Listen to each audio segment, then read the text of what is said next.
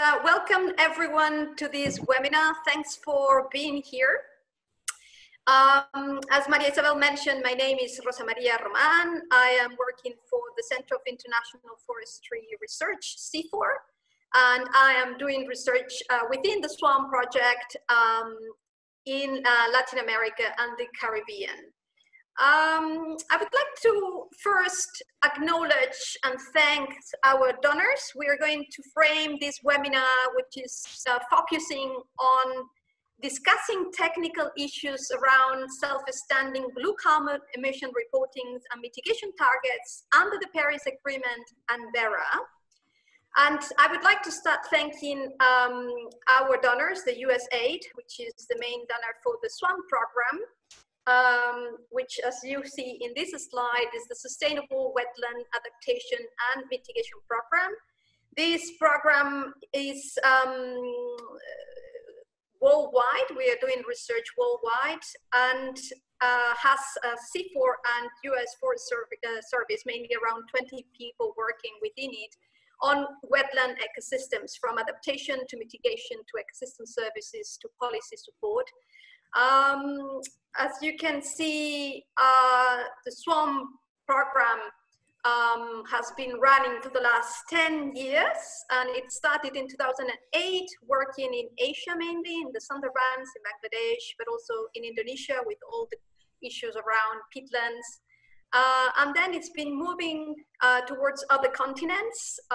We are also working now in Eastern Africa, Western Africa, and in my case, I'm working in Central America, the Caribbean, on the role of mangroves in sheltering the coastlines against hurricanes. So the role of mangroves as green infrastructure for risk reduction policies and their resilience to extreme events. So our gratitude to the USAID for this one program. Here you can see the places that around 25-30 researchers are working within this initiative.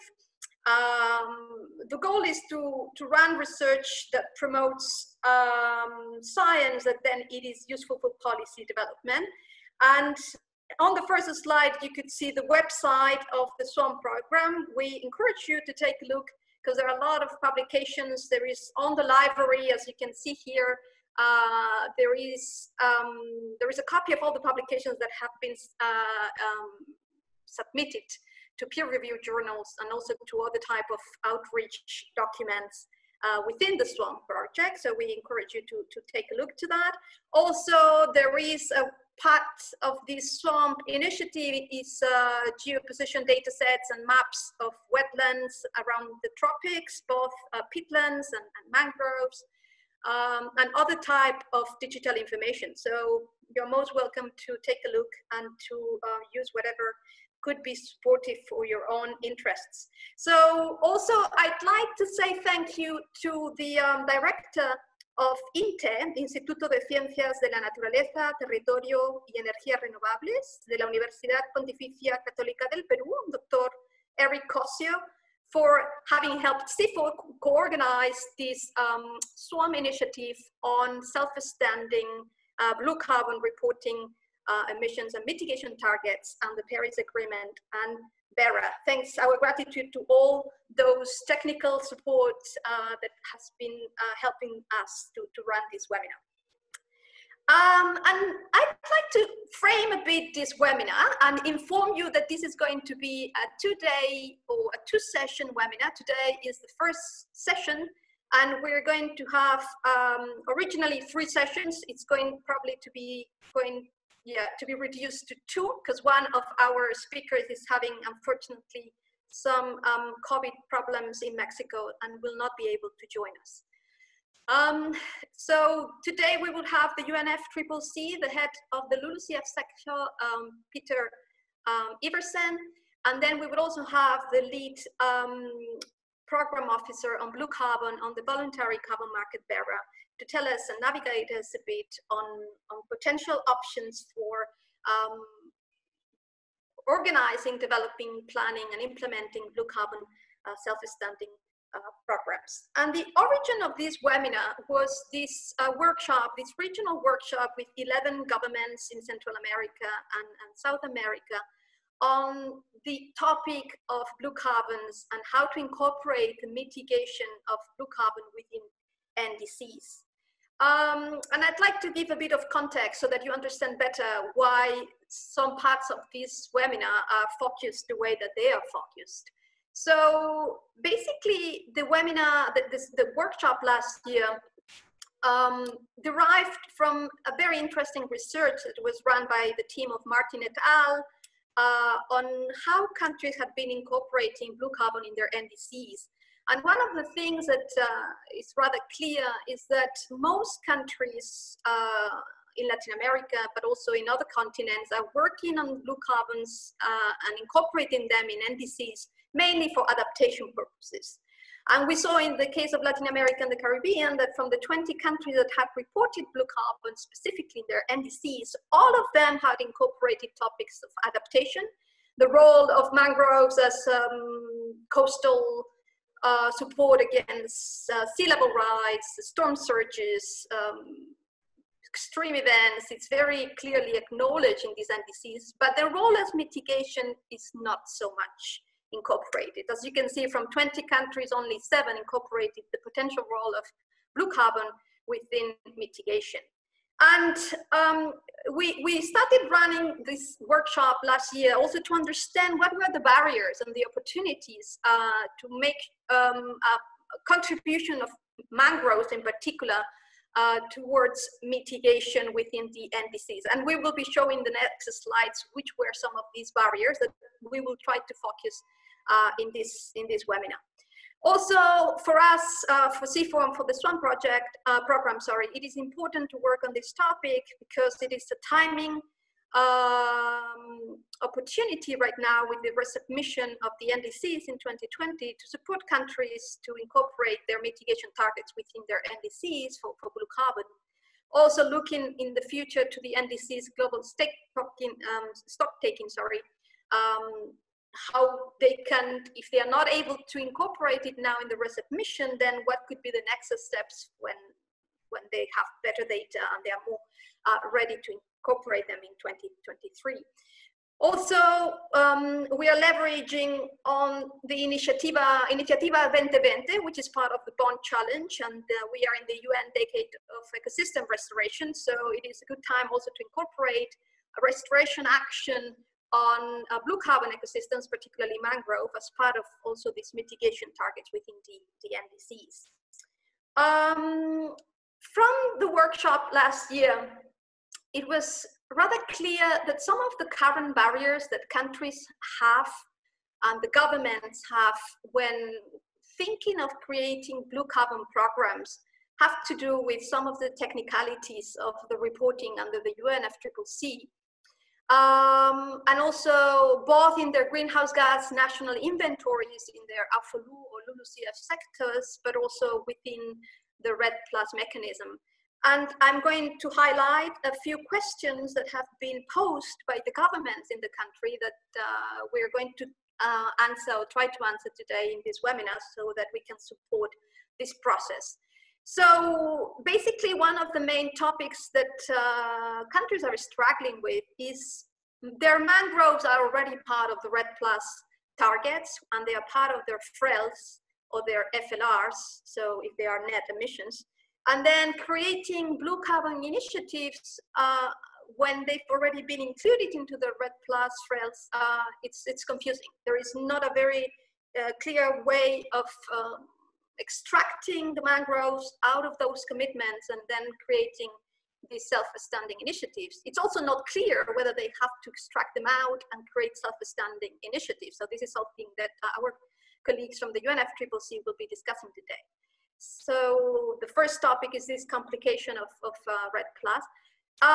Also another complication that we ran into last year in the workshop was which type of IPCC guideline these countries that want to report on blue carbon and particularly on mangroves should be following for their greenhouse gas inventories of mangroves emissions. So there was this discussion Should we work with the IPCC guidelines AFOLU 2016 as it is recommended for REDD+, or in the case of mangroves, they should be into the wetland supplement, and therefore should have a different type of guideline. We will be discussing this today. Another classical barrier is that many countries don't have data on emission factors based on fluxes. So what they have is one-time stock measurement of different conditions of mangroves. So, or if we are lucky, they do have a representative stock value of different conditions of mangroves, like from conserved to degraded, to regenerating, to locked mangroves. So the question is how we move from one value of a stock into something that is translated into the changes of carbon that are needed as emission factors to report the greenhouse emissions associated to this forest type. We will be dealing with that. Another classical question is the soil carbon component of this blue carbon. Most countries in the region that are doing their efforts to report mangroves in their greenhouse gas communications, in their national communications, and in their greenhouse gas inventories, they only have above ground biomass data or changes in carbon in the above ground. But as we all know, soil is one of the most important pools for mangroves, and therefore to have a complete reporting, we would need to incorporate dynamics of the carbon in the soils, at least for the mangroves. So what can be done towards that direction? And then another classical question that countries in the region themselves were posing, and they were kind of stopping and halting the progress, is what would be the difference between working on blue carbon within the UNFCCC and the Paris Agreement and working on a voluntary market at a project or a jurisdictional level that for some countries it seems more feasible to start in a lower scale to work with their blue carbon initiative. So these are a few of the topics that we'll be discussing today. And I'd like to also start with some considerations. First would be the definition of blue carbon. I would say blue carbon right now starts to appear in different contexts with different definitions, but I think, and it's not officially defined within UNFCCC. There are some mentionings of it in the special report on ocean and cryosphere. But in this webinar, and I think that for most of us, for most of the governments that are participating into this webinar, and a warm welcome to you all. Blue carbon incorporates three ecosystems. It incorporates mangroves, it incorporates coastal wetlands, and it incorporates seagrasses. In this webinar, we're only going to focus on mangroves. And this is just because most of the countries that are participating into this webinar, and that they are the reason for this webinar today, to support these Latin American countries and their governments, have most of the data that they have, it's on mangroves. Some countries like Mexico do have seagrass data, but let's start with mangroves, which is the one that most countries are more advanced and more familiar with. So even though blue carbon is a more general ecosystemic concept, we're going to focus on mangrove in this session. The second consideration is that we're all fully aware that mangroves offer a diversity of ecosystem services. And as I was mentioning before, I myself, we are working on the role of mangrove green infrastructure to protect coastal communities against extreme events, hurricanes in the Caribbean and the Mesoamerican shores. So mangroves also have a role in terms of supporting biodiversity, in terms of, as I said, sea level rise, fight against sea level rise by accretion, sedimentation processes,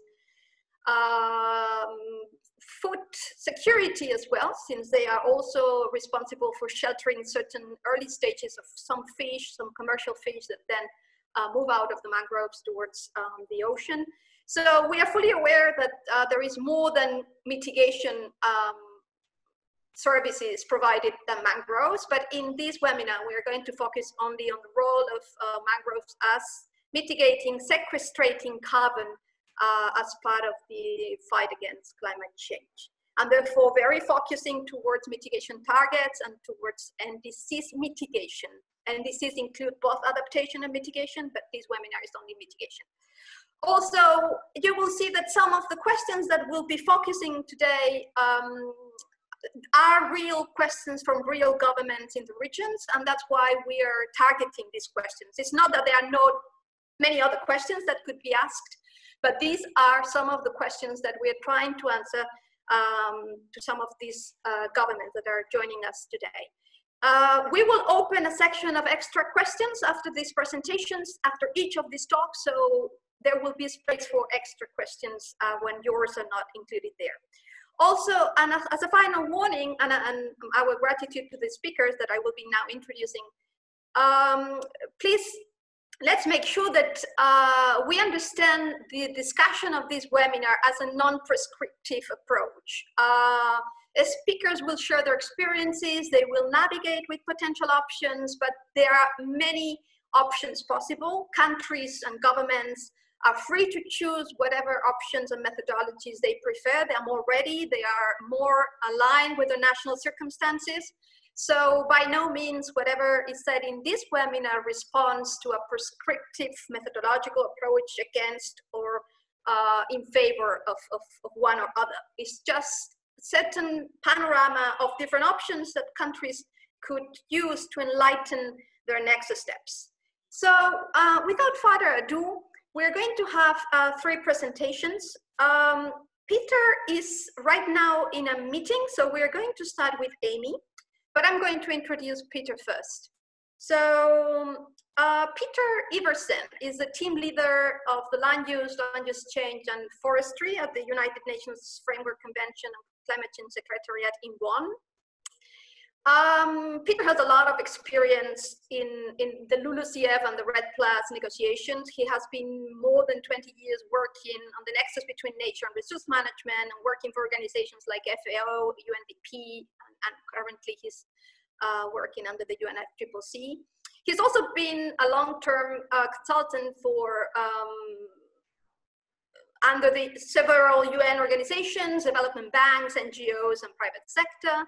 He was the co-chair of the UNFCCC negotiations for REDD+ and also accounting of agriculture and LULUCF under the Kyoto Protocol.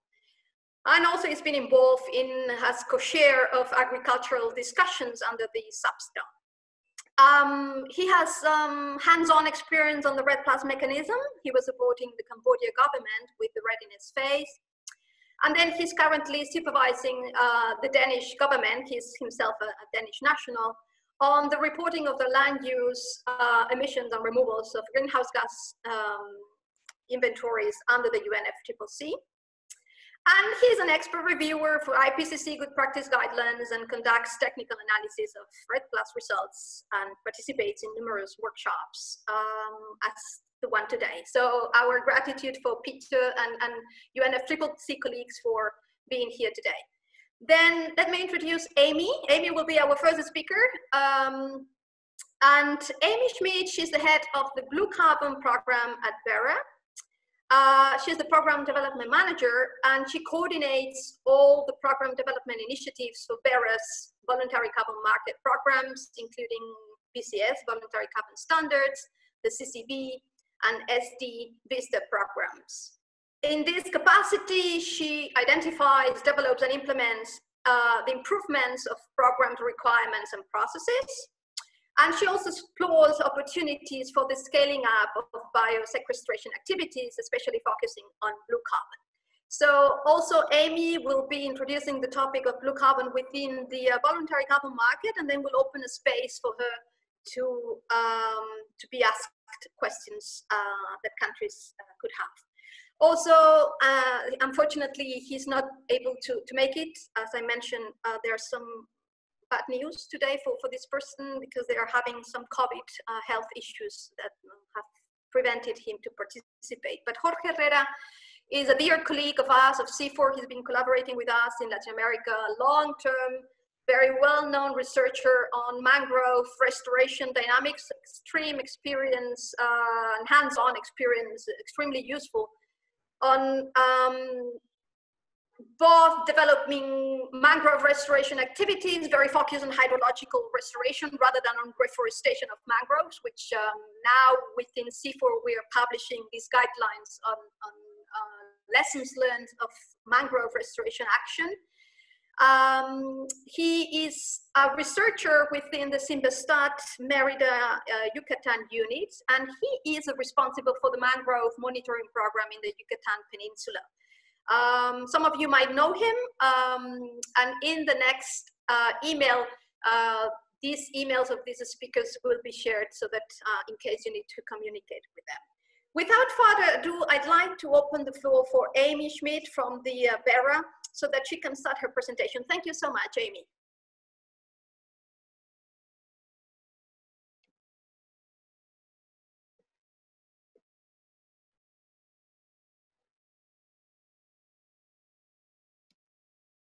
Amy, yeah, perfect.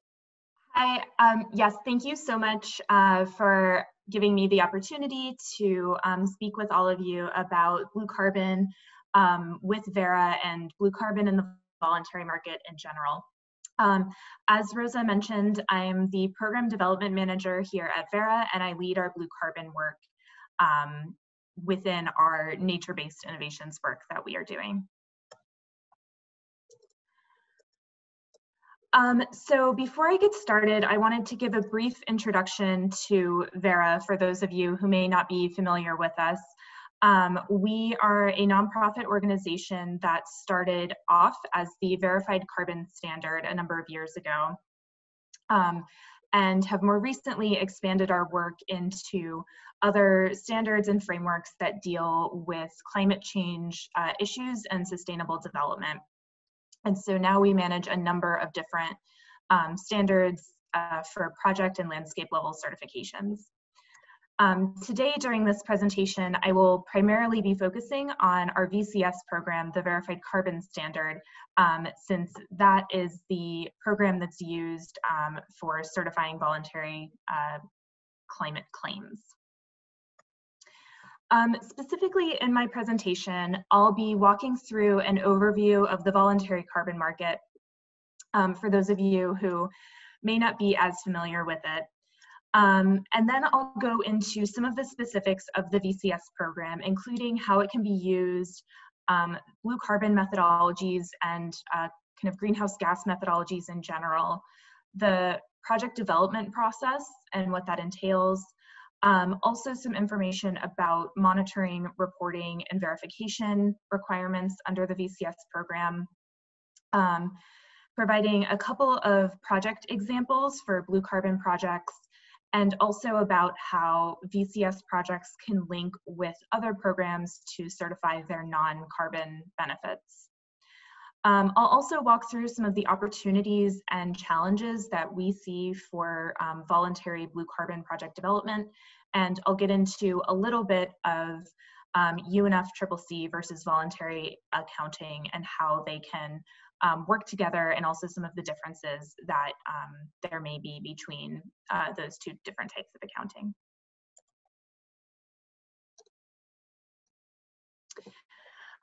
So quickly to give an overview of voluntary carbon markets, this is a graph that was produced by the Ecosystem Marketplace, which is a function of forest trends that provides information about all of the credits, carbon credits issued in the voluntary market as a whole.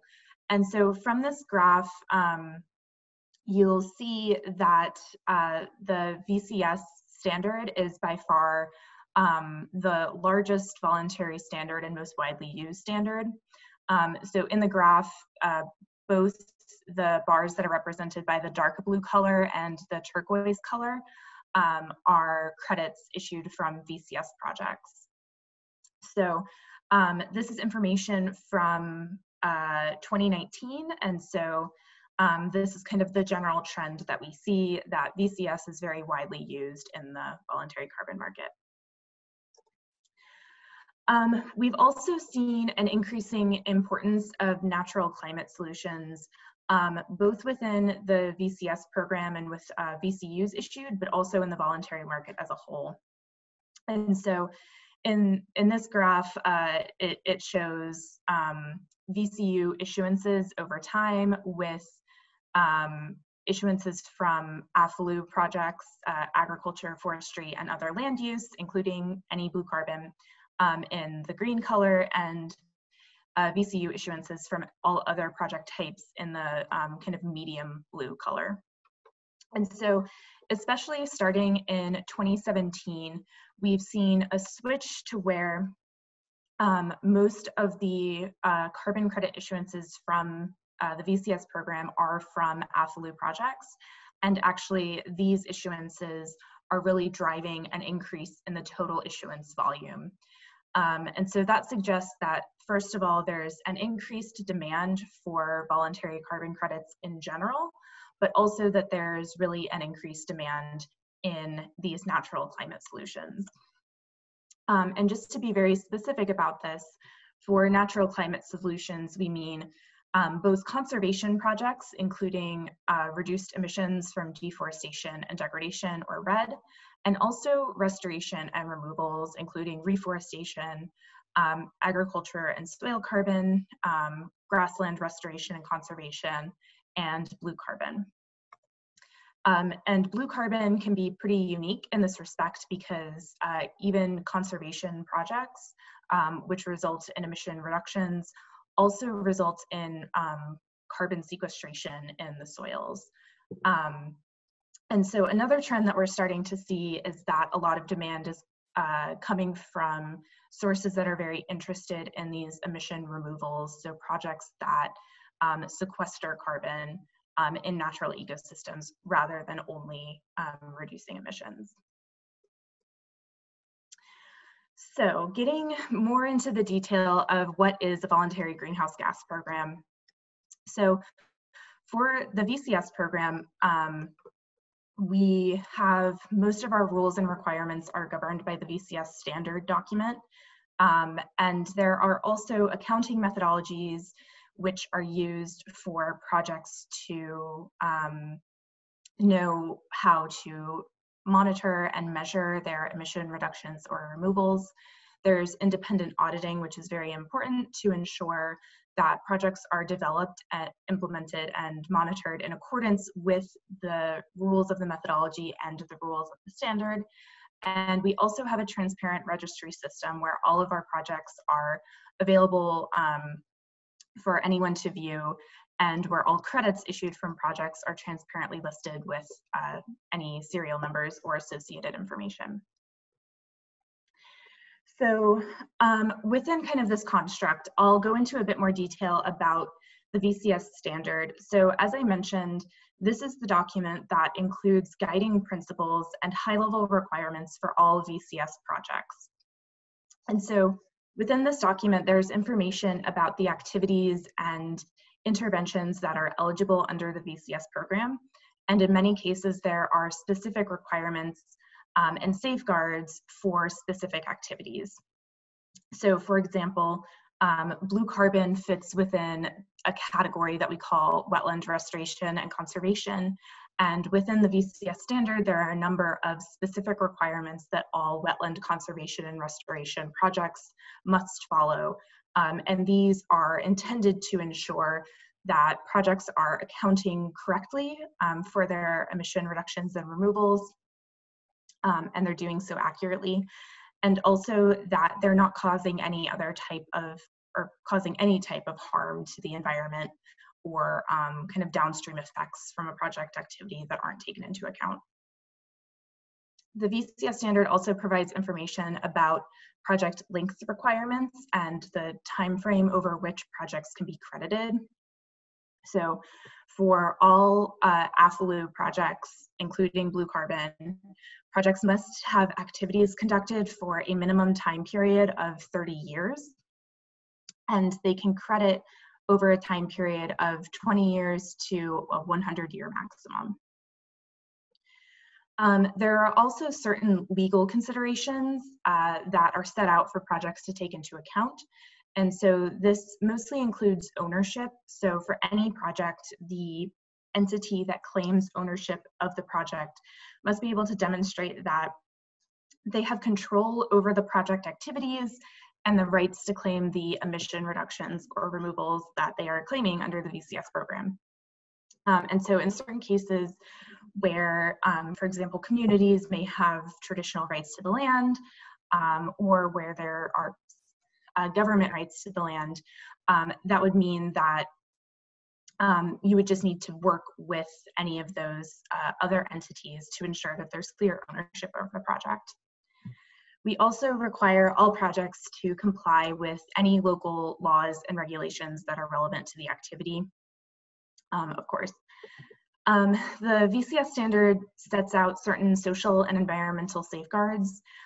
So this includes community engagement where it's relevant, to ensure that any communities involved within the project or that could have their kind of traditional lands affected by the project activities are aware and have an opportunity to provide consent for the project to occur. And there are also environmental safeguards to ensure that the project is not causing any type of environmental harm. Of course, we all want, blue carbon projects to do environmental good, so it's important to address these to make sure that no negative effects are occurring.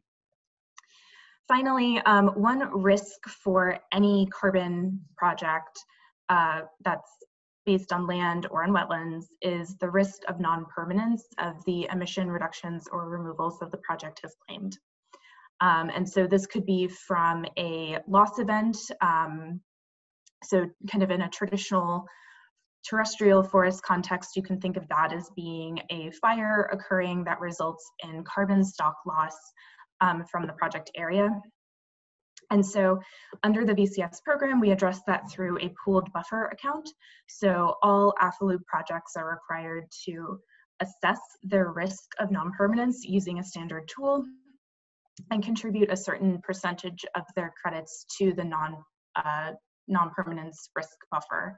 And in any case for a loss event within the project area, the full amount of the buffer credits are available to cover that loss event. So this ensures that any credits issued under the VCS program represent permanent emission reductions or removals.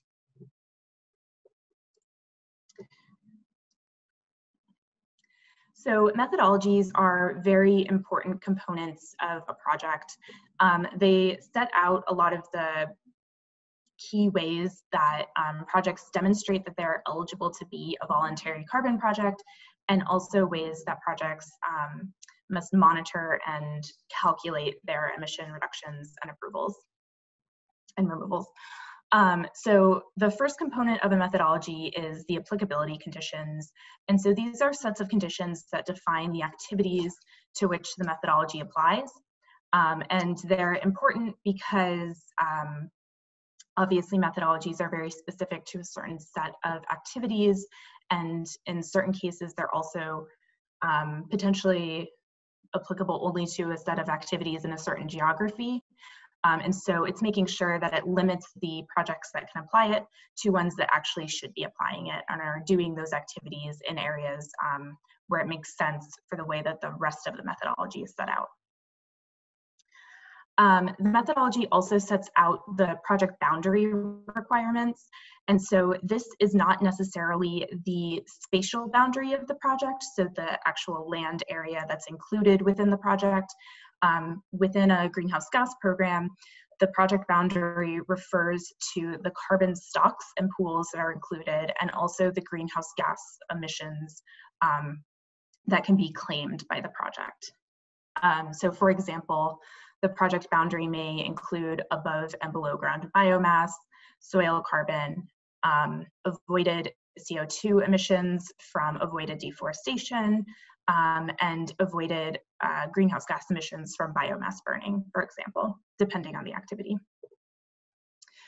A methodology will also set out how projects are required to demonstrate what the baseline scenario is, and then quantify the emissions that would have occurred in the baseline scenario. And so the baseline scenario is what would have happened in the absence of the project activity. So for a mangrove project that is a conservation project, you may be able to say that the baseline scenario would be that the mangroves would be degraded or deforested. And so with project activities, then you would be able to say that they are not degraded or deforested.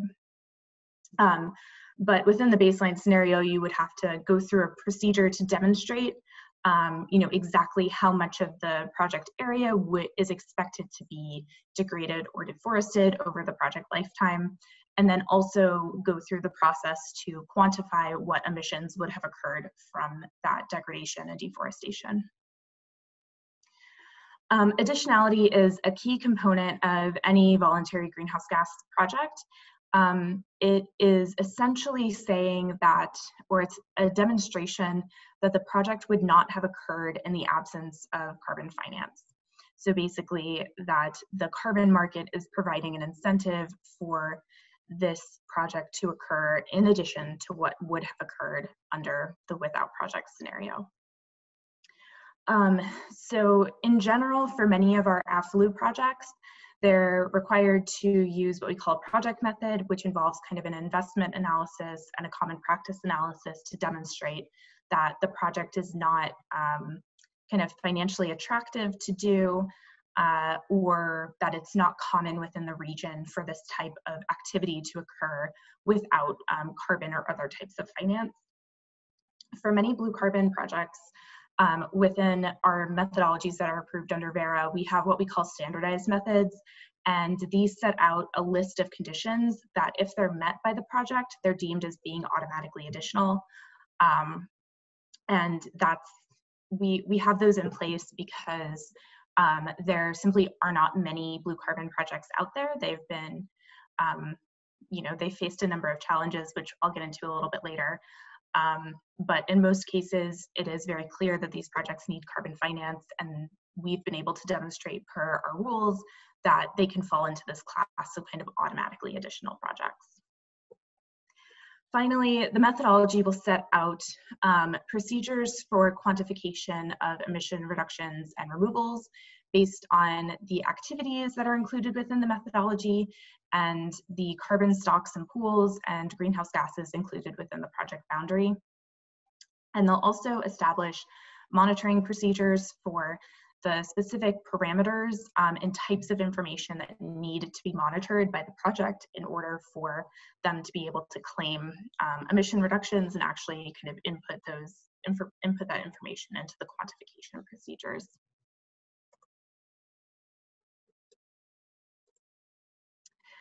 So we have a number of methodologies that are currently available for blue carbon projects globally with the VCS program.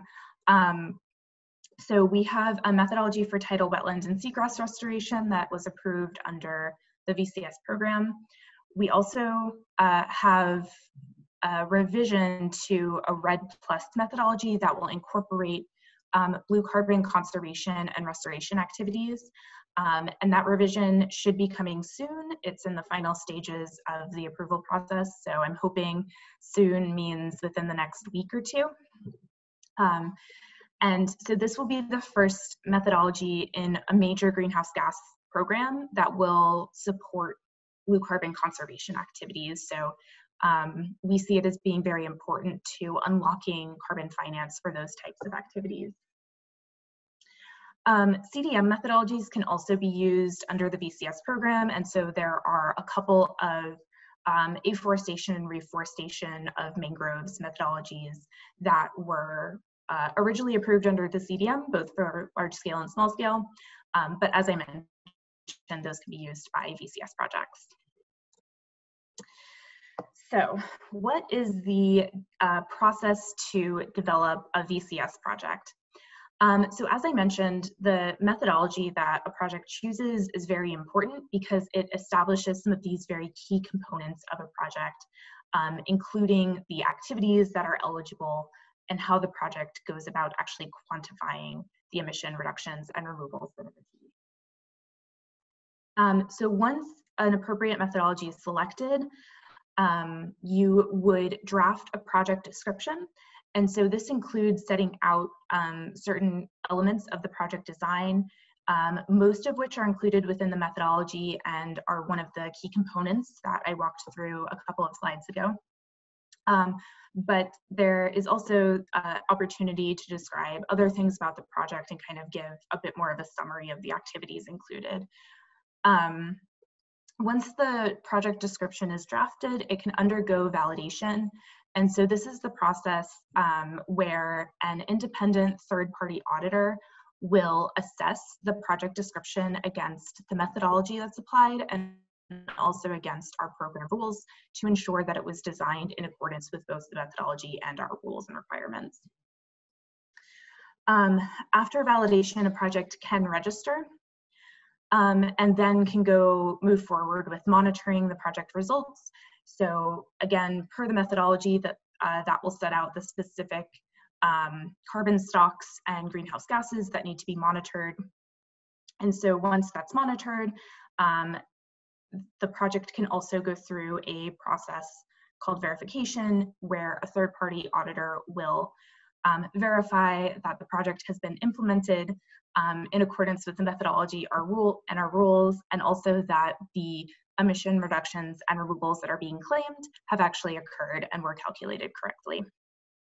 And finally, after verification, a project can issue verified carbon units or VCUs. One note is that validation and the first verification can actually be conducted at the same time, which can result in a cost savings, generally because the auditor will only need to go on site once rather than going on site for the validation and then coming back for the verification. But they can also be conducted separately if that works better. In terms of cost of this process, the main costs for voluntary greenhouse gas certification are associated with the validation and verification process. So as I mentioned, these are both conducted by independent third-party auditors. And so a project generally will need to obviously pay them for their time to do the validation or verification. But for AFLU projects, they almost always are required to go on site to conduct a site visit for both validation and verification. Obviously, right now, with a number of travel restrictions in place due to the global pandemic, we are being a bit more flexible with our rules around this and allowing for remote verifications to occur where possible. So it may be that in the future, those will be more commonplace, but kind of historically, it's always involved a team going to the project site. In terms of some specific MRV requirements for VCS, so for kind of conducting a verification, the timing on that can be flexible. So projects are not required to conduct annual verifications or verifications within any certain time period. So you can include multiple years of monitored data per verification if that works out better. Or if you want to conduct a verification more frequently, for example, on an annual basis, that is also allowed. So as I mentioned, in terms of monitored data, that will be in accordance with the requirements of the applied methodology, and that will be used with the equations and calculations within the methodology to calculate the carbon stock changes and or emission reductions and removals that can be claimed. For verification, there's a requirement that that's conducted by an approved independent third-party auditor. And then finally, Verra will also review and approve any monitoring reports that are submitted by projects as a kind of a final check to make sure that they are, in fact, applying the rules correctly. So for blue carbon projects, in general, and again, this is really methodology specific, so it's a bit difficult to say for all of them, but in general, they'll include kind of parameters and methods for monitoring above and below ground biomass and carbon stock changes, soil carbon stock. They may include emissions from fossil fuel use and biomass burning if those are expected to decrease in the project scenario. The VCS approved methodologies also include what's called an allochthonous carbon estimation. And so allochthonous carbon is carbon that is sequestered outside of the ecosystem, and then generally is kind of transported to the project area through sediment. And for a variety of reasons, projects are required to estimate that both in the baseline scenario and the project scenario to ensure that they're only claiming the emission reductions or carbon stock changes that occurred directly as a result of the project activities. They'll also include, for conservation projects, any area of kind of expected or I guess area of expected wetland degradation compared to area where wetland degradation actually occurred. And then, of course, projects are required to estimate their non-permanence risk, including the risk from sea level rise. So we have a couple of blue carbon projects that are either under development or registered under the program. So the first blue carbon project in Latin America that has listed on our registry is being developed as a conservation project in Colombia. And this will include a variety of conservation activities to conserve a large area of mangroves, and that project is under development. And we have a few other mangrove restoration projects that are registered and have been through kind of the validation and verification process that are located in Africa and Asia. And more information about all of these projects is available on the Verra registry, where you'll be able to see all of the project documents, including the project descriptions and monitoring reports and validation and verification reports about these projects and how they were designed. So one thing I wanted to touch quickly on is additional certifications. So these are additional standards that can be used to certify environmental and social safeguards or additional benefits. And both of these that I'll talk through very quickly allow for a label to be added to VCUs issued from projects that are verified to both standards. So a VCU with a CCB label or a VCU with an ST Vista label, which indicates to any buyers of credits that the project is one that's not only resulting in these climate benefits, but also have these other environmental or social benefits associated. So the Climate Community and Biodiversity Standards has been around for a number of years and was developed by a number of environmental and social nonprofits and is now managed by Verra. And it allows projects to certify benefits to climate, local communities, and the environment. And projects have to have benefits to all three of those components. The Sustainable Development Verified Impact Standard is a bit newer, was released at the beginning of 2019, and it allows projects to certify their contributions to the Sustainable Development Goals. So it has a very strong link with the SDGs. The ST Vista standard is also unique because it allows projects to issue assets that aren't carbon credits. And so actually one of the first assets and methodologies that's being developed under that program is for coastal resilience. And that's being led by the Nature Conservancy. So this is kind of a really important highlight of not only the climate benefits of blue carbon projects, but also these other benefits. And what we've heard is that there is additionally kind of significant demand for these coastal resilience benefits, and that using kind of both of these programs together may unlock significant finance for blue carbon activities. So as you saw from the kind of blue carbon projects slide, we don't have many blue carbon projects that are registered under the VCS program yet. And this is an area of kind of action that we think is very important, not only because of the significant climate benefits that it has, but also because of many of those non-carbon benefits that are associated with blue carbon ecosystems. And so earlier this year, we started a blue carbon working group to explore a lot of the opportunities and challenges associated with blue carbon projects, and also to identify solutions to those challenges or ways that we could help support scaling up of blue carbon activities. And so what we've heard, this is kind of a very brief overview or summary of what we've heard so far from the working group, but there is a really high demand for blue carbon credits, and especially for kind of credits that represent carbon sequestration or removals. So there aren't many blue carbon projects out there right now, and what we've heard is that the demand for blue carbon credits actually, significantly outweighs the current supply of blue carbon credits. There's also a lot of opportunity around the associated non-carbon benefits, including coastal resilience, as I mentioned. Some of the barriers to blue carbon projects include that the methodology that includes conservation activities is not yet approved. There's also a lot of technical complexity that is associated with wetlands and wetland methodologies.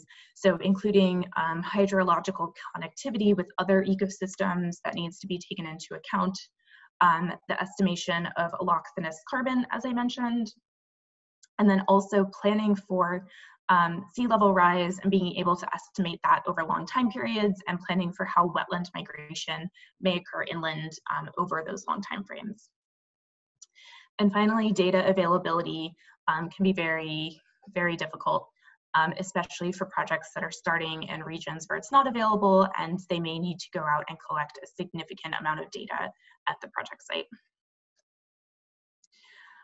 So quickly before I end my presentation, I wanted to talk a little bit about some differences between UNFCCC accounting and accounting under the VCS program. So first of all, there's kind of country versus site level accounting. So, for the UNFCCC, if you're reporting at the country level, or for subnational regions, the type of data that you need versus what you would need for site level accounting is different, just because of the scale that you are looking at. There's also differences in the types of ecosystems and activities that are generally included in the UNFCCC versus those that could be done under VCS.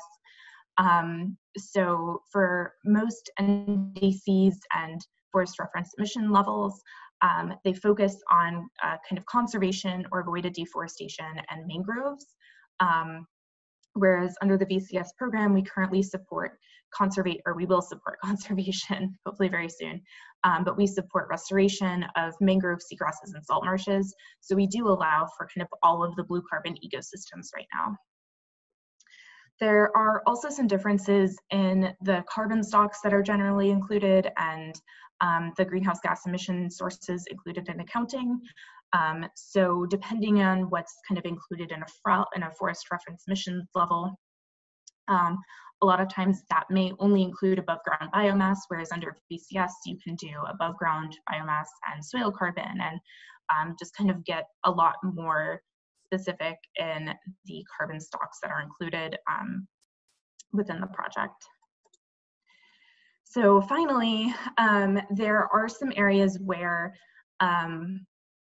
there could be kind of working together between project and national level or subnational level accounting. So where mangroves are included within the definition of a forest or within the forest reference emission level, blue carbon projects may be able to nest into the FREL. And so essentially what that means is that they can align their accounting with that national or subnational accounting of the forest reference emission level.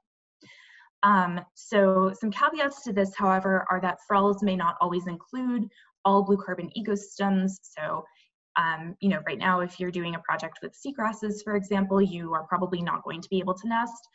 Whereas if you're doing a mangrove project, it's more likely depending on the specific country context.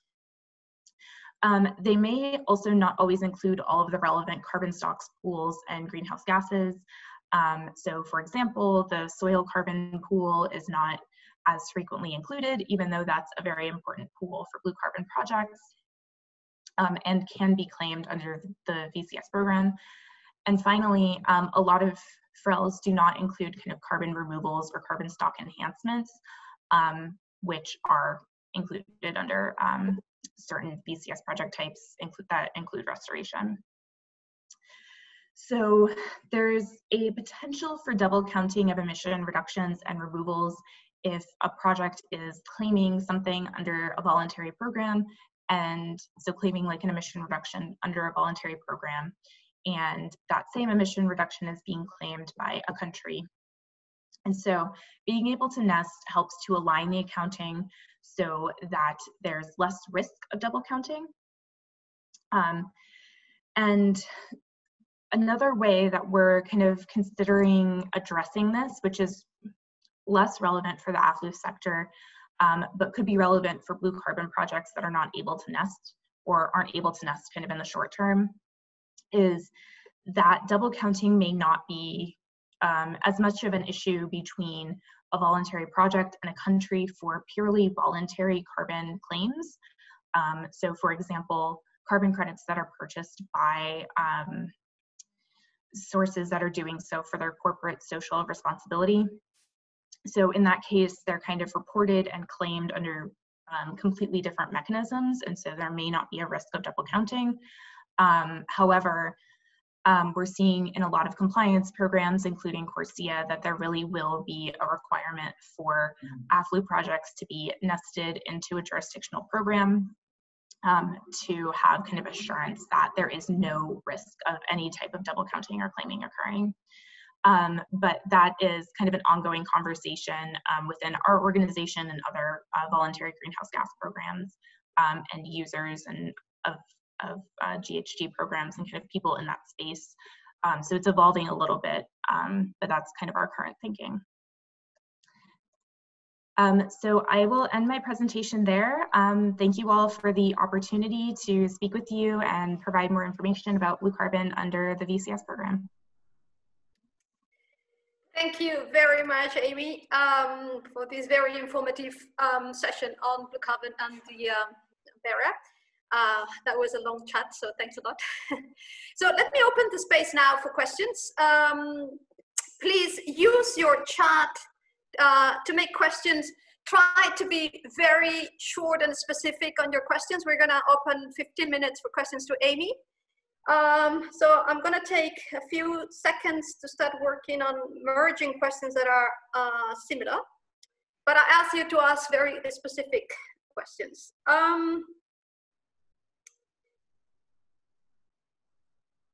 Okay, let's start with the question by Diego Hopkins. Amy, he would like to know if there is any way for indigenous communities to implement a carbon project on themselves without intermediaries, and if there is the possibility of direct contact between community and verifier.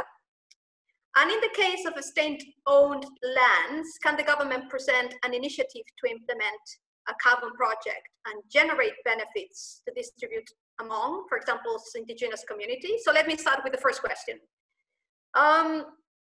Is there a way for indigenous communities to implement a carbon project on themselves without intermediaries? This is rather important for Peru. This question comes from Peru that has a very important participation from forest stewardship coming from indigenous communities. Thank you. Yes, so indigenous communities or local communities are able to develop projects themselves as long as they can, meet the ownership requirements that I walked through earlier. In practice, oftentimes it can be very kind of technically, you need a high technical capacity to develop a project, in which case we see a lot of project developers working with local communities, but that's definitely not a requirement to do so. Perfect. His second question, Amy, was, is there a possibility of direct contact between communities and verifiers? Yes. So if a community is leading a project, they would be expected to kind of interact directly with the verifier. And also for our kind of social safeguards that we have under VCS, even where communities aren't leading the project, they're required to be involved. And generally as part of a verifier going out and auditing that involvement, they will have opportunities for direct interaction with communities as part of the assessment process. Thank you, Amy. And Diego's last question has to do also with the redistribution of the benefits coming from these projects. He says, in the case of state-owned lands, can the government present an initiative to implement a carbon project and generate benefits that then gets distributed among indigenous communities that are far away from the area of the project? So yes, under the VCS program, we don't have specific requirements for benefit sharing.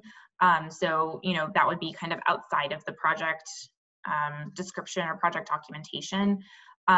So the government would be able to do that.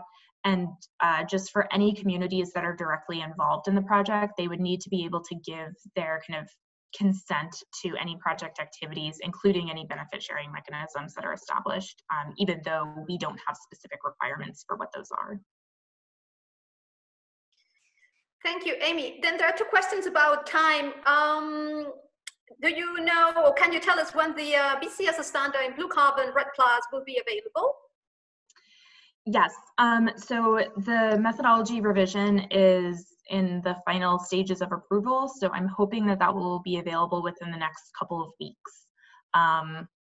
We'll have an announcement on the Verra website, and if you're on the stakeholders list, you'll also, or you should also get an announcement that way, but we're hoping within the next couple of weeks that that will be officially approved and available for use.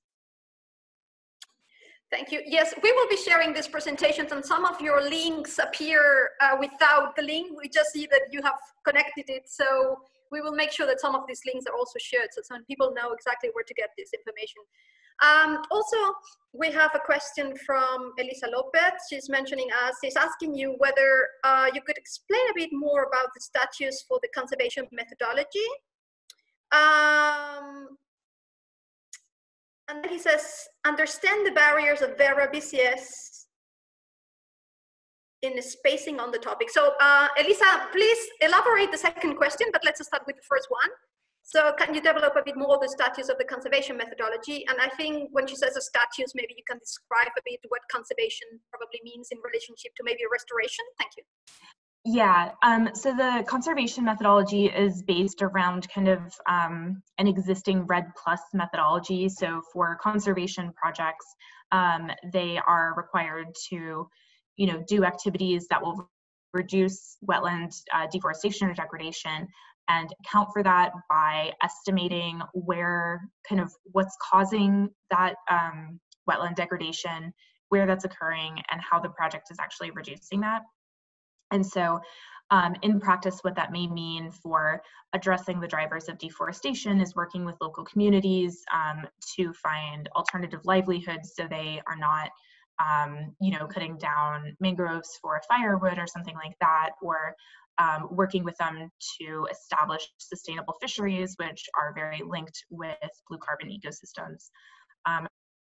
Restoration activities would involve more going out and restoring degraded wetlands, so planting mangroves or helping to reestablish mangrove nurseries or ecosystems there that are not already in existence.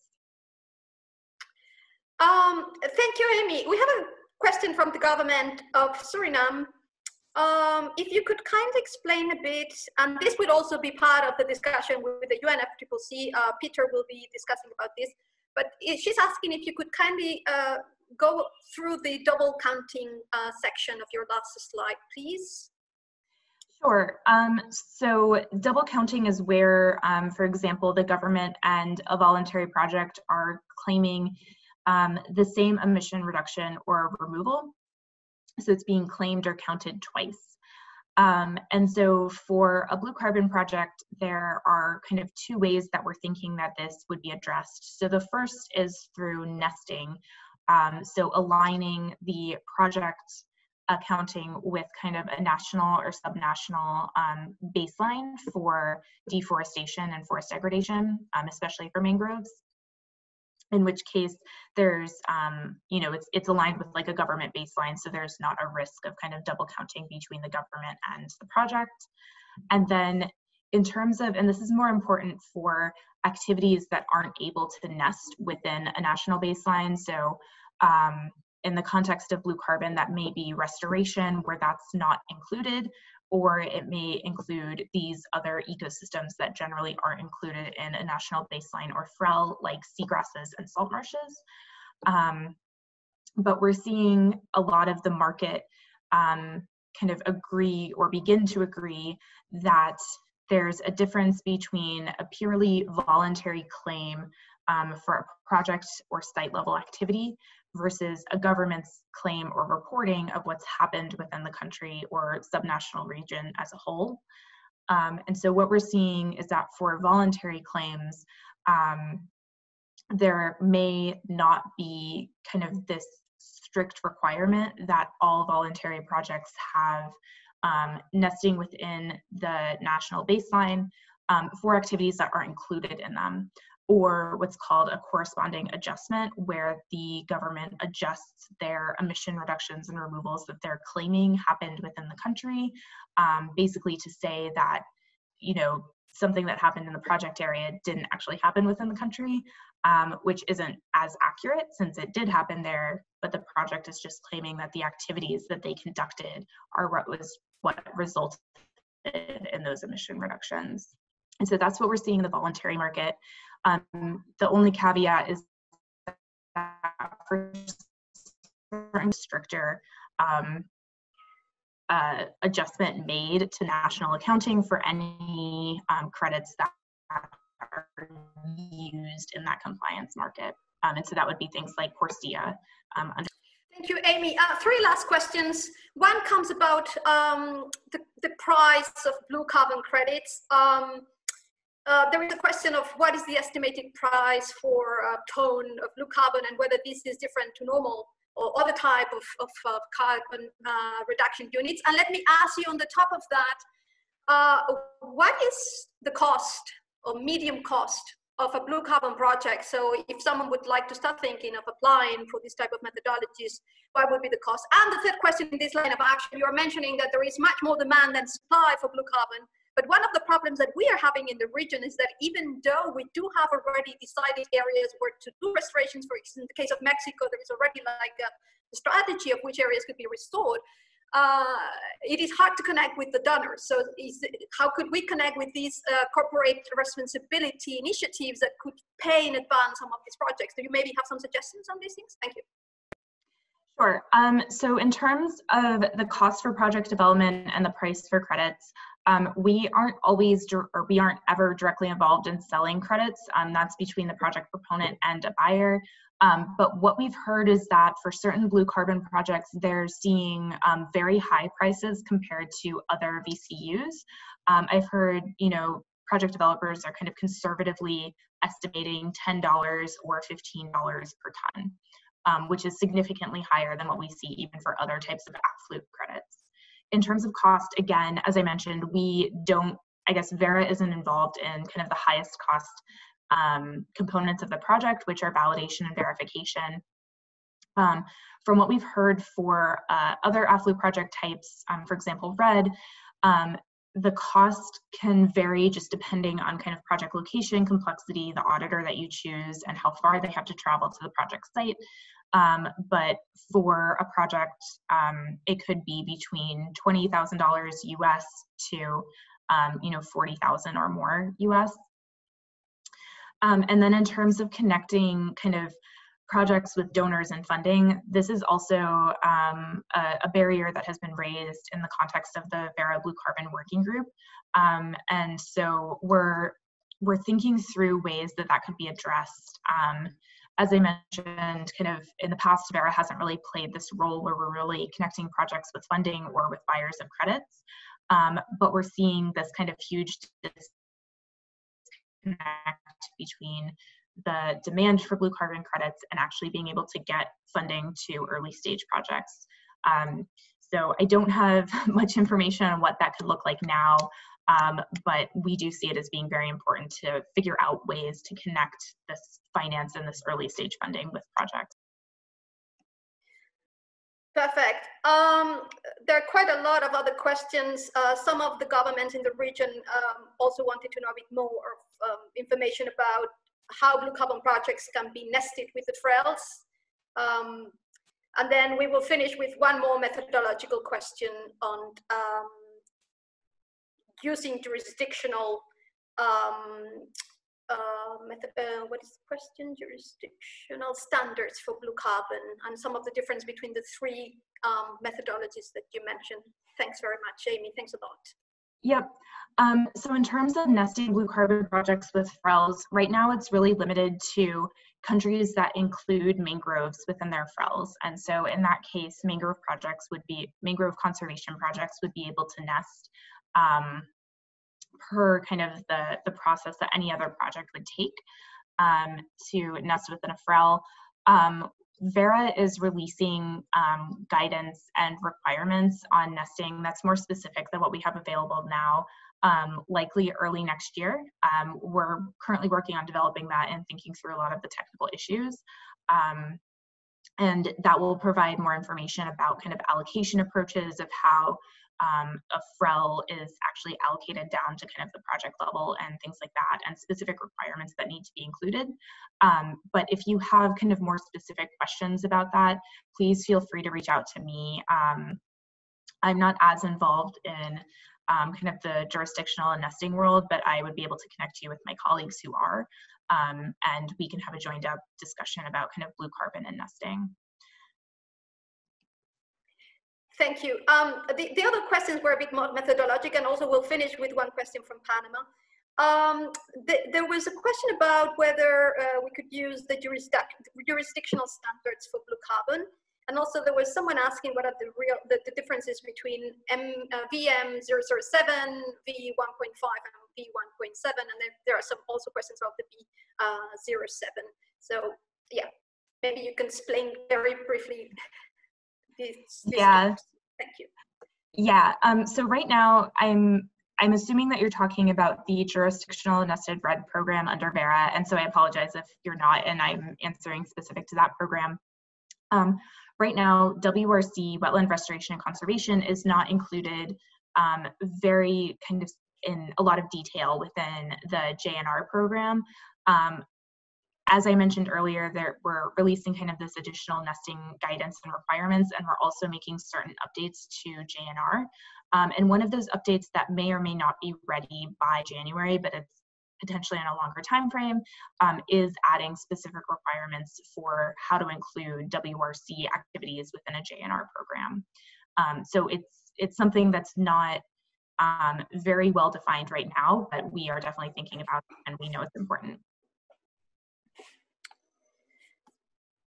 Thank you. Thanks very much, Amy. So a bit briefly, the difference between the M7 1.5 and 1.6, and the last question comes from the government of Panama, which I think is actually very important for those countries that have indigenous communities and in coastal areas about land tenure. So which type of safeguards do you have for land tenure and for avoiding complications around that? Thanks very much. Yep. So the differences between VM7 version 1.5 and version 1.6 are that version 1.6 will include specific modules and procedures for tidal wetland projects, including conservation and restoration activities. Version 1.5 does not include those. It includes activities on peatlands, but it's not specific to the tidal wetland context. And so there are a number of VM7 is a modular methodology, so it includes a lot of different documents. So the version 1.6 revision includes new modules specific to tidal wetlands, and also some revisions to the existing modules to incorporate tidal wetlands where it's relevant. And for land tenure with local communities, that's really addressed with our social safeguards for all AFLU projects. And so specifically for any communities that may have any type of right to the land, including either kind of traditional rights or traditional use of the land, project proponents and entities conducting project activities are required to get what's called free, prior, and informed consent from all of those communities for implementing activities on the land. So if communities do have land tenure, they must basically have all of the information that they need and be able to have the opportunity to provide or not provide consent to the project activities before they start to occur. So it's a very important safeguard that we have within the standard. Thanks so much, Amy. Thank you, everyone. Governments of the region, we will put you in touch with Amy and find a way that she's not overwhelmed with hundreds of questions either. So maybe if necessary, we can try to arrange a second webinar more specific on the region and questions from this government so that we can address that. And thank you so much for this long presentation and very informative discussion of the Verra and blue carbon. Thanks very much, Amy. So thank you very much, Amy, for this fantastic presentation, very useful. We will actually offer information about your email and find a way that you don't get overwhelmed with email. So maybe organizing a second webinar if necessary. Peter, is now your turn. Peter Iversen, thanks very much for being here. Let us know if you have any difficulty in sharing your screen, or if you would prefer me to share the screen and then you let me know when I should go through the next one.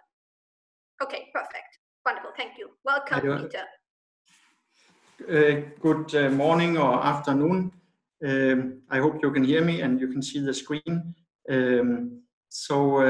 This presentation, now I'm very sorry I was not here in the beginning of the webinar because of some other commitment.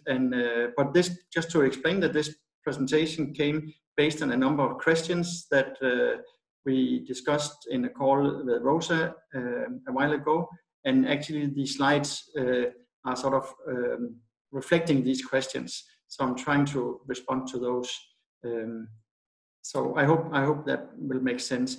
So yeah, maybe just to present myself, I'm team lead in the AFOLU unit in what we call the Transparency Division in the Climate Change Secretariat in Bonn.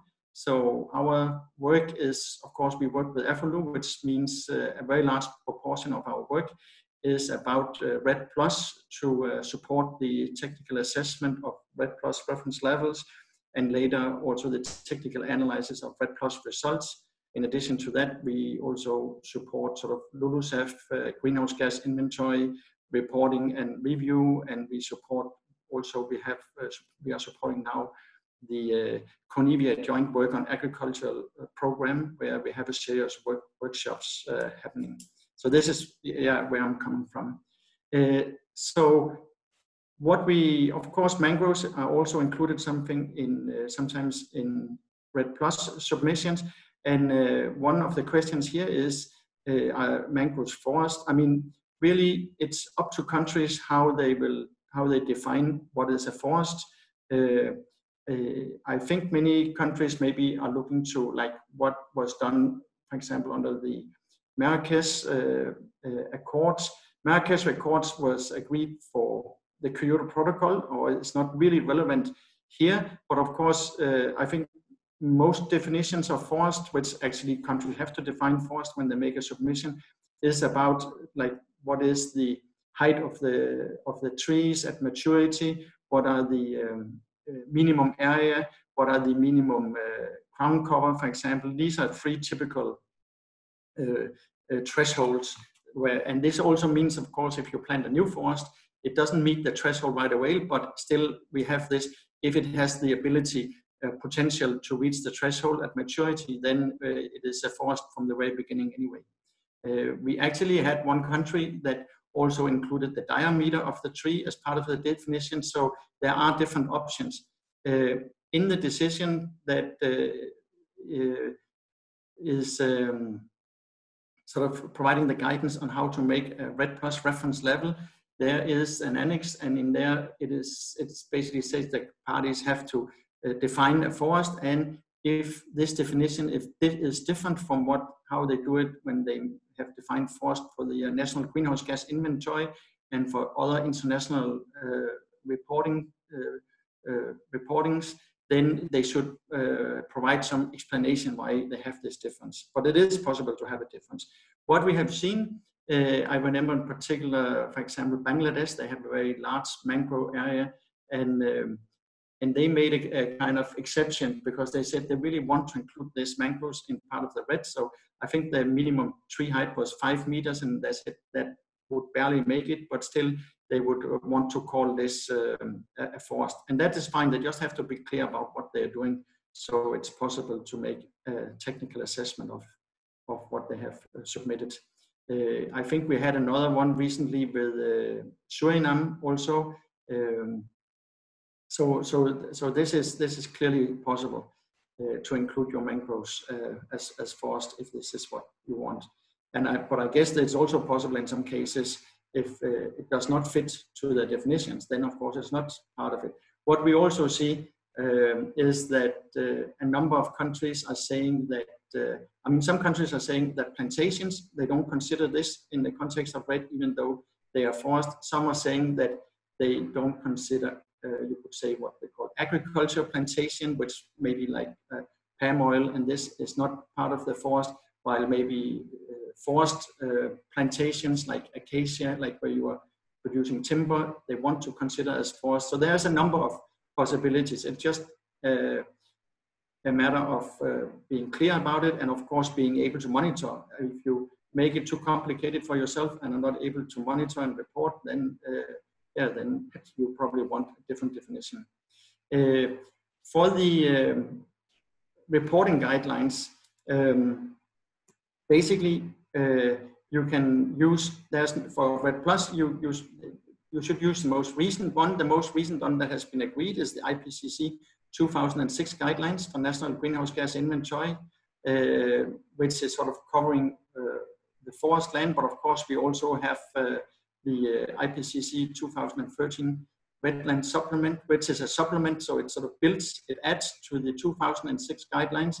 The supplements cover areas that have been re-wedded or drained, and in fact this could also, it does not only, is not only relevant for what you call wetlands, but it's also relevant for forest or even agricultural land that is on something you would call that has been drained or re-wedded. Then you could still use the wetland supplement. It is so that for the wetland supplement, there is a sort of encouragement to use it, but it's not a mandatory thing. So really what countries should do, they should see if they have, you could say, a better methodology in the wetland supplement, and then use that. If they don't find a better methodology, then you might as well stay with the 2006 guidelines. The refinement from 2019, so this has not been shared, this has not been approved by the UNFCCC yet. It has actually not even really been discussed yet. So it is sort of in the middle in a way before approval. It's approved by the IPCC. What we see already in greenhouse gas inventories, that parties are actually, and even also actually we see for REDD Plus file submissions, parties are already starting to use it. The refinement include more tables and much more sort of well updated values for many default values for carbon stocks in different forest types, including in the tropics and so on. And if this is what you need, then you are most welcome to look at the refinement, even if it's not approved by the UNFCCC yet. So I think this hopefully define. Let me see if I can move forward. Oh yes, I can. Sorry. So these are the. I think I don't need to speak more to this. This is basically just the different IPCC guidance. Victor, can I jump in with a quick question before we move on? Because I think yes, please do. Please Thank you so much. Let's. I am aiming to do this interactive mainly for myself, and then we will open the space for governments to ask you questions. But just we move out of this definition of mangroves, which you very clearly explained that countries can define, and then they can adjust definitions depending on their conditions. Regarding the use of the wetland supplement of the IFOLU IPCC 2006, can countries merge both types of guidance when reporting under the greenhouse gas inventory or under REDD, or they have to choose one or the other? Thank you. I think the wetland supplement is only a supplement. So you will not find everything in there. So I think you would always have to also build on what's in the 2006 guidelines. Of course, I mean, they are, as the title say, about areas that has been somehow wet, either re-wetted or drained. and you might have other forest areas that are on dry land that has where this is not relevant. Of course, then you would not find any methodologies in the supplement. So in this case, you would need to mix the two. There was some discussion about whether you need to use the default values together with the equations. If you use an equation from the IPCC wetland supplement, but there has not been any decision on that. So I think if parties can sort of say that this is what makes more sense to us, this is what reflects our situation better, then I think it should be possible to use both. Wonderful, thank you, Peter. Okay, let me see if I can do this slowly because I don't, okay. But this is also actually what I told you already, I think, that the refinement is there, it's not adopted, but you're welcome to use it. The wetland supplement is encouraged, and yeah, and you can use it for any, not only for what your category is wetlands, anything that is on drained and wet side. So we can move to the next. Okay, so here's the questions about how to measure. So of course, mangroves are like other forests. Well, in principle, the principle is the same as other forests, that you have the 5 carbon pools above ground, below ground, biomass. You can have some litter, you can have dead wood, and you can have soil carbon.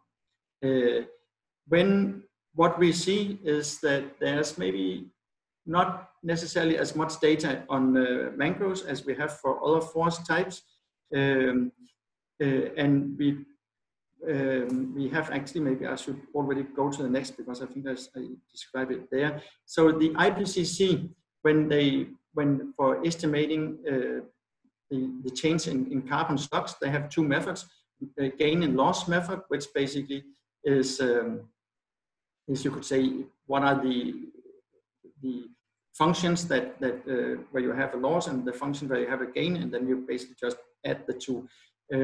And then you have the other one, which is called stock difference method, which basically you have the stocks at 2 different times. One of the issues I think mentioned in the other slide here before was, of course, if you have a national forest inventory, then you very often would go to monitor the same area, and then you could say you have definitely the same area in 2 different times. But this is not necessary always. If you can sort of describe, this is the forest, you could say, more or less undisturbed, and here is a forest that is disturbed, and you can clearly define the difference between the 2, and you know the disturbed forest have 50% less carbon than the undisturbed. Then you don't necessarily need to, I mean, you need some data, of course, to show that it's 50%, but you don't necessarily need to have exactly the same spot where you have monitored. Yeah, we also see different approaches, and here, because now, for example, Suriname, they had from forest degradation. So it was not really based on measuring the same spot 2 different times, but it was linked to the logging that takes place in the forest. So they had some, based on some scientific studies, they basically looked at, you know, when we take a tree out, it creates some destruction, and they had an equation for how much destruction would sort of be created per cubic meter. I forgot whether it was in tons of biomass, but basically linked to the amount of logging, there was some destruction, and then based on the logging, they sort of assessed the degradation. So in this case, you need some data, of course, to sort of show that this equation you have here makes sense, and they were lucky also that there is a good scientific article on that, and then they just have some national data to put in. So there are different ways to do this, and in all cases you will need some national data, but I think there's often different ways to get to the result if necessary. Okay, then yeah. So without soil data, so yeah, this is of course. Again, you need some data. The guidelines probably provide some default values that you can do. What is also important that for REDD+, results are measured in tons of CO2 per year, and this is sort of, you always have to compare what is happening in the what we would call the result period compared to the reference level, and if you have very high carbon stocks but they are not changing, then your problem in terms of getting results, I mean, you have the high carbon stocks but they are staying high, and that's good of course, but you don't have this change that would you could say will give a result. So I don't know how the dynamics in the soil carbon in mangroves, but of course if it's very stable, then it is not necessarily creating a lot of results. But of course, if it's not stable, whether it's increasing or it's decreasing, if you have destruction of mangroves and now you want to restore, then of course that would be something. I believe it's the same when you go to the other gases. What we have seen in REDD+ is when countries report non-CO2 gases, basically, if I don't know Indonesia because they had drainage of peatlands, but I think for most countries it is only related to forest fires. And here again you have some equations, how much biomass is burned and so on, and you will get some estimates. From the rewetting and drainage, again, I would consult the wetland supplement, but yeah, but I cannot get closer than that without seeing more what is there available. REDD+ and FREL. So here, I think this was actually one of the key issues for this webinar, is that how to do it if you want to have FREL also for different forest types. So overall, the decisions from Cancun request parties to make a national FREL or FREL or FRL, or if appropriate, as an interim measure, a subnational FREL in accordance with national circumstances. What we have seen now, we have received submissions for 50 countries actually. This year we have 15, which is the most we had so far. So we had 15 different countries that made a submission, and I believe around 8 or 9 of them have subnational FREL, and the rest have a national one. In case where they make a subnational, I mean, there could be different reasons for that. I mean, yeah, I think from country to country there could be different reasons to that. And what happens in the technical assessment, of course, in your report, I mean, in the submission, the country will explain why it's subnational, and maybe they will also explain how this is a step towards national. I mean, one very important point also when countries make the reference level submission is that it is also recognized in this decision about making the reference levels, decision 12 CP17, that this is a stepwise approach, and countries sort of can improve over time, include more activities, include more pools, but of course also move to the national from the subnational. There's also a safeguards on avoiding displacement of emissions. You could say if you have national, then this is more, well, depending on which activities you have, but then this is also better covered, of course. What we have seen... Just for a clarification, it's just because many of us, when we work with the concept of national reporting, we thought national scale, but somehow, at least in my case, I never thought that national meant not only national scale, but incorporating all the forest types.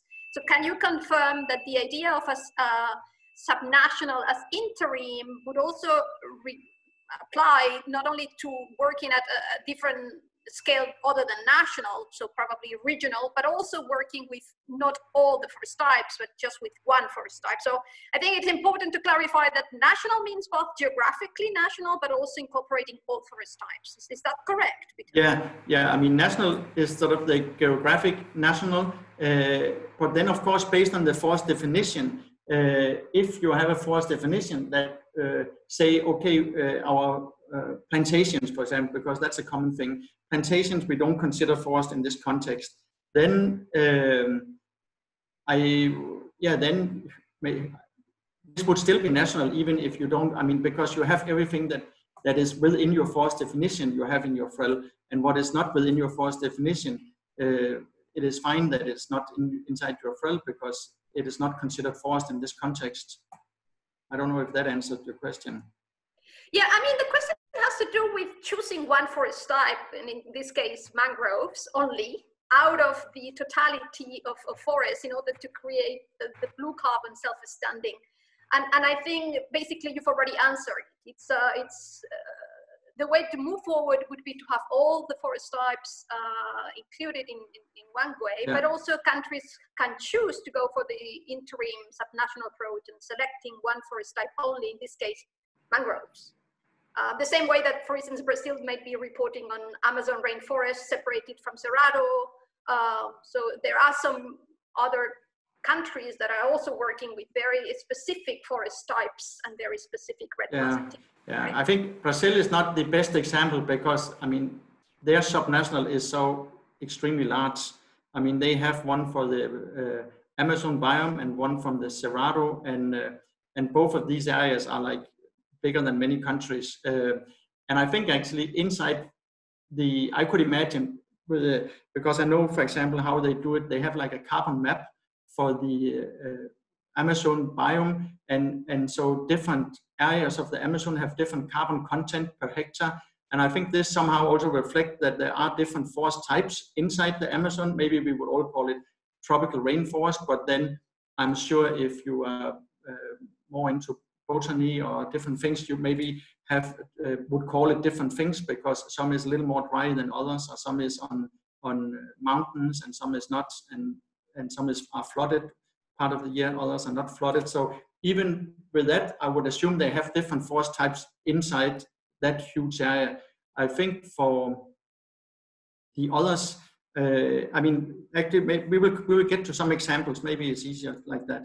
So also in the decision, it says that countries should include the most relevant activities, which are the activities where you have the higher emissions. They should be included.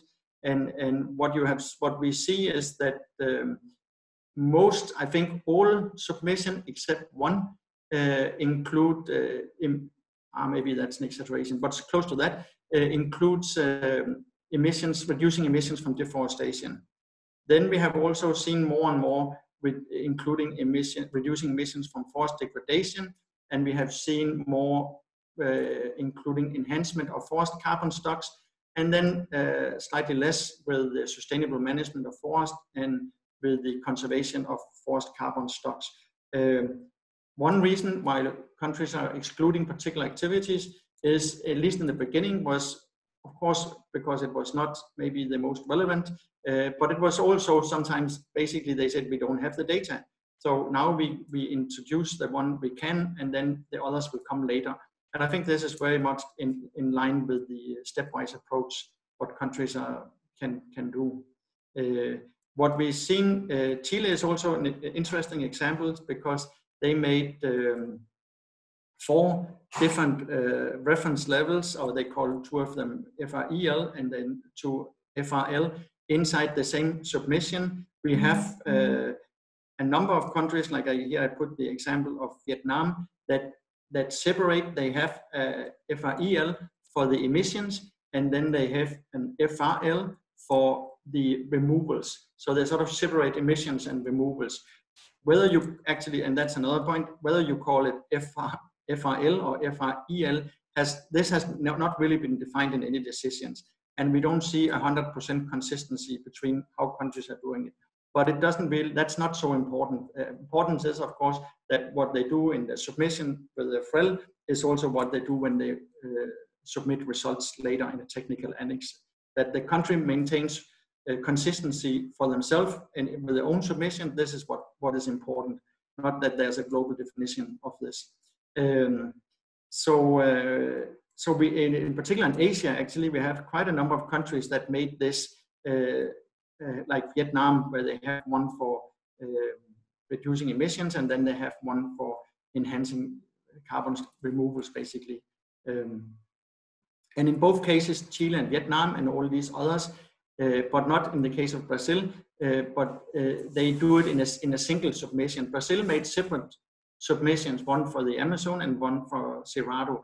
And that also meant later when they submitted results, because they have submitted results both from the Amazon and the Cerrado, they also make it in 2 different technical annexes. and it also means that the Secretariat, we will do a technical, well, we will not, the LULUCF experts will do a technical assessment of each of these submissions, while in case of Chile and Vietnam, here it's the same two technical LULUCF experts that will do the technical assessment of all these files because it's in one submission.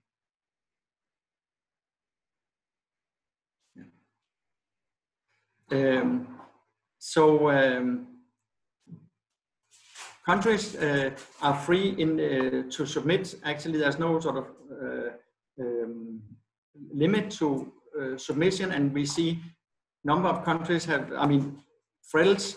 Here you have Chile, Brazil, Vietnam, but there's not really any limitation to that. I think the more a country FRELs are submitting, they might create some, I mean, might be more complicated. In the end, you need to be able to report based on what you have chosen, based on the activities, based on the forest types and everything. And of course, in terms of being rational, it very often, maybe if you have a national forest inventory, you don't have a national forest inventory, maybe just for one forest type, you have it exactly national for all your forest. And in this, there could be a number of reasons why you can make it a little bit complicated for yourself. I don't know what is the experience with Chile, because it was a quite also interesting case where they had these different areas of the country and different FRELs and FREL and FRLs for different areas, for different activities. Other countries generally did not do like that. They more or less did for the whole country, and then they just more split depending on. Here we have, you could say, afforestation, which was often what they would consider the enhancement of forest carbon stocks, and here we have the degradation and deforestation, which would then maybe be the remaining forest. This about whether the aggregated, yeah, so I said you can, what we see, many countries aggregate, but not all. So this, again, important in the decision is that your country should do the most important pools and activities, and again, this, if a country sort of saying, okay, we will not include soil carbon, then they will normally include some rationale in the submission saying, we don't consider soil carbon is changing that much under our conditions. But there's also some cases where they will say, basically, we have no data, and as part of the stepwise approach, this is really, we have some ideas to how this can be improved, but this will happen only at a later stage. But of course, this is something in the technical assessment report. The experts will note whether this, and they will also say that this seems very, they can understand that, or they can say that this is, they identify an area for future improvement. This is what is happening in many reports. Yeah, so the self-standing REDD+ or integrating for blue carbon to be part of REDD+ or self-standing. I mean, first of all, now we have this Warsaw framework for REDD+. It took, I would say, more than 10 years to negotiate, and now it is working. And if you sort of think about a separate framework for blue carbon, then it does not exist right now. Of course, parties can always propose things to the COP, a new agenda item, but it could also take some time. And of course, other parties have to agree that this will be an agenda item and so on. So it's not so easy, I would say. It would be easier and faster if whatever you do in the mangroves would also be part of what you do, sort of where you REDD+. At least that's my view. And here we say one monitor system. Yeah, this because also of cost reasons, of course. Again, we have also the in the decisions about how to make a FREL 12 CP17, where countries or parties should submit information on the rationale of what of the FREL, including details and national circumstances, and if adjustment.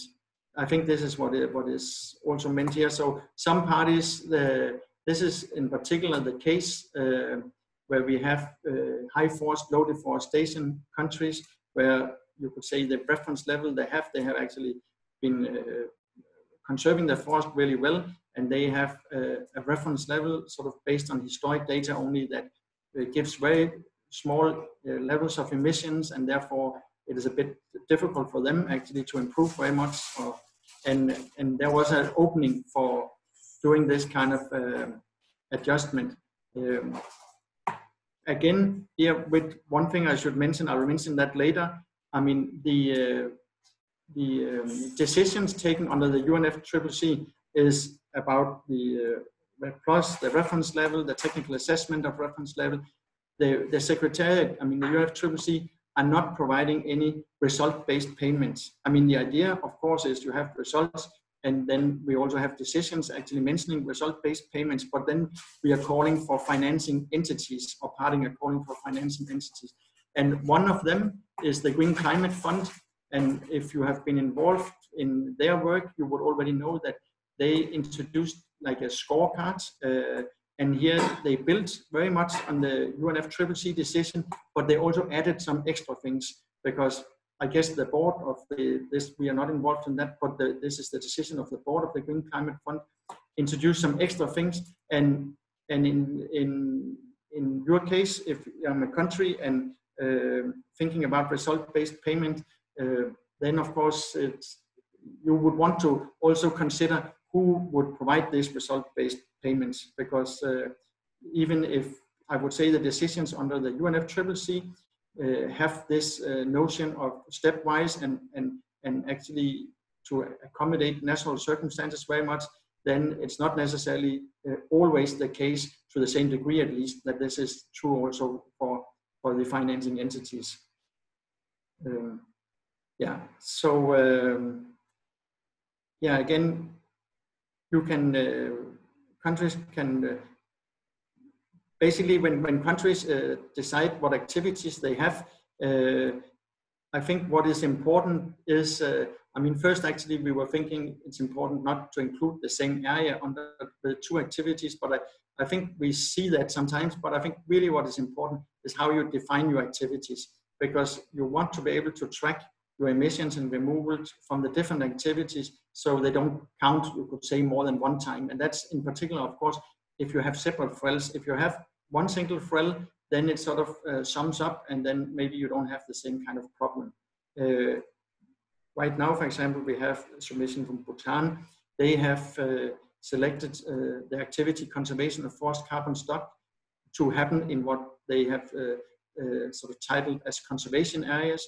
And then they have other forest areas, and this they have the activity sustainable management of forests. So they track these two differently, and in the end they sort of sum it up, and there's one single FREL value. One thing is, of course, and maybe this is also behind this, when you think about blue carbon, is in case of Bhutan, let's say they have very positive results from conservation of forest carbon stocks, but they don't have very positive results for the sustainable management of forest. In this case, of course, there could be the unfortunate situation that it's not really, sort of the sum is not providing a result, well, not a very good result.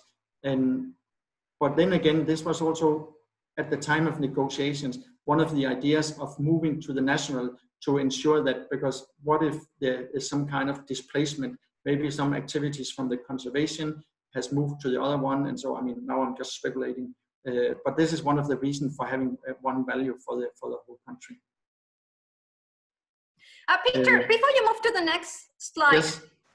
I just want to give a bit of context of this previous two slides that you've been very nicely discussing and offering very useful examples. The situation in the region comes with countries having the mangroves already reported within their REDD+ FRELs, and then the question is, what would have to happen if they wanted to have their self-standing blue carbon out of this FREL and creating this one FREL within REDD. Always, I think it is very clear that it has to be, it can be a separated FRAL or FREAL, but it has to be within the REDD+ submission. So basically, the first slides were just showing that even though countries have now their FRALs submitted, they still can reconsider whether the promotion of blue carbon is worth the effort of that's what we will see in the next steps. What would be then the step forwards to move the mangroves and the selected activities out of their current FRAL submission. So basically, these first slides are just to show that even though some countries have aggregated mitigation commitments on the REDD with all forest types and even all the REDD+ activities, this is not the only way that this could go forward, that there are other examples and countries have freedom to choose, and considering everything that you mentioned, right, that there is consistency in the definitions, consistency in the areas, and that it's submitted within one monitoring system and so on. But basically, these first slides were just to show the possibility of different possibilities that other countries are also thinking about. Yeah. Thank you so much, Peter. Yeah, thank you.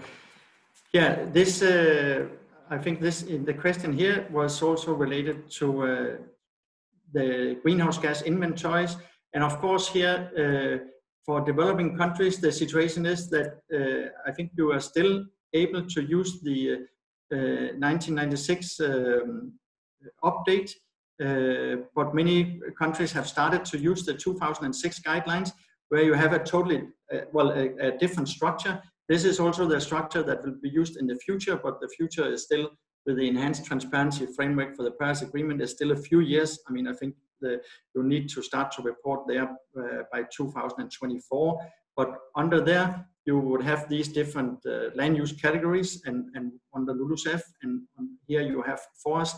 And what we see here now, I'm more referring to what we see in for some developed countries, is that they have different rows simply for different forest types, because this makes sense for them, because maybe the emission factors, maybe a big country like Canada, for example, would have the different regions, one row for that. And of course, this is also possible in the case that you want a separate row for the mangroves. And there you would clearly be able to show also what is the sort of emissions removals from that.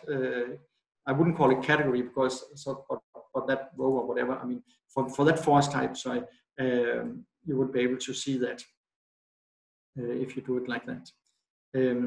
What we see for the FREL, here there is, basically always in the technical assessment, we look if there is, especially for when the results come, whether it is consistent with the national greenhouse gas inventories. What we see for the FRELs is that many cases, actually countries have, last time they made a submission with a greenhouse gas inventory was maybe a national communication several years back. So in this case, data very often have improved considerably, and therefore there's not so much consistency, but actually this is not an issue. This is just something that will be checked. But for the future, as countries would start to report more, then there will be more and more sort of aligned consistency between the two, hopefully. Of course, if you have different activities, and there are some activities you leave out, or cool to leave out of your FREL, but you still have in your greenhouse gas inventory, then there will be some differences. And in case, for example, a country only have part of their forest, then there will also be some differences. Yeah. So, yeah, I think there's maybe, and so that's. So what for the blue carbon, what I understood was that two activities that maybe are more relevant, conservation and enhancement of forest carbon stocks, where the later could mean basically restoration of mangroves. Yeah, this is possible. Again, the 5 activities you have from the Cancun agreements, REDD+ activities, were never really defined. While of course reducing emissions from deforestation, yeah, then there's some deforestations, but in particular sustainable management of forest, enhancement of forest carbon stock, and conservation of forest carbon stock, where I think there could be different interpretation by different countries on how they define these activities. And this is not a problem. The only problem is to be clear about it and be able to report based on that, how you define it. This is sort of the important thing.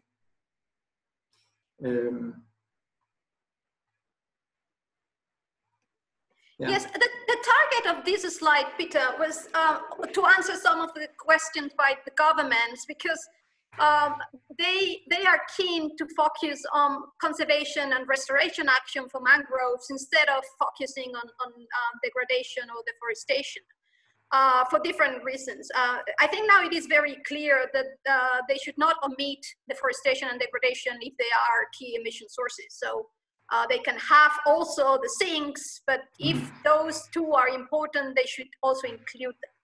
And then what we do in the next slides is to offer a few scenarios of what is the starting point of some countries and what would happen if they wanted to choose conservation and enhancement of forest carbon stocks restoration for self-standing blue carbon REDD+ FRELs.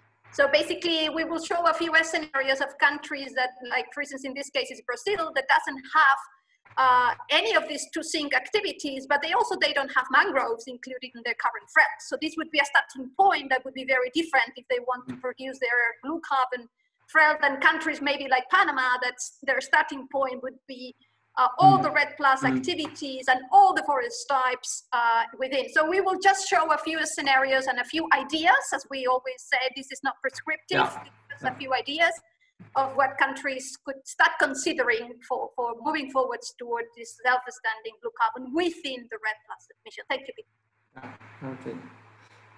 Peter. Okay, so yeah. So yeah, here I guess we mentioned Suriname has a FREL for all forest types for deforestation and forest degradation. So this also includes the mangroves and includes all the rest of the forest. If the idea here that Suriname also want to include a FREL for the other two activities, conservation and enhancement of forest carbon stock for the mangroves. In this case, yeah, they would submit a new FREL, and I would say they would not only, well, let's see.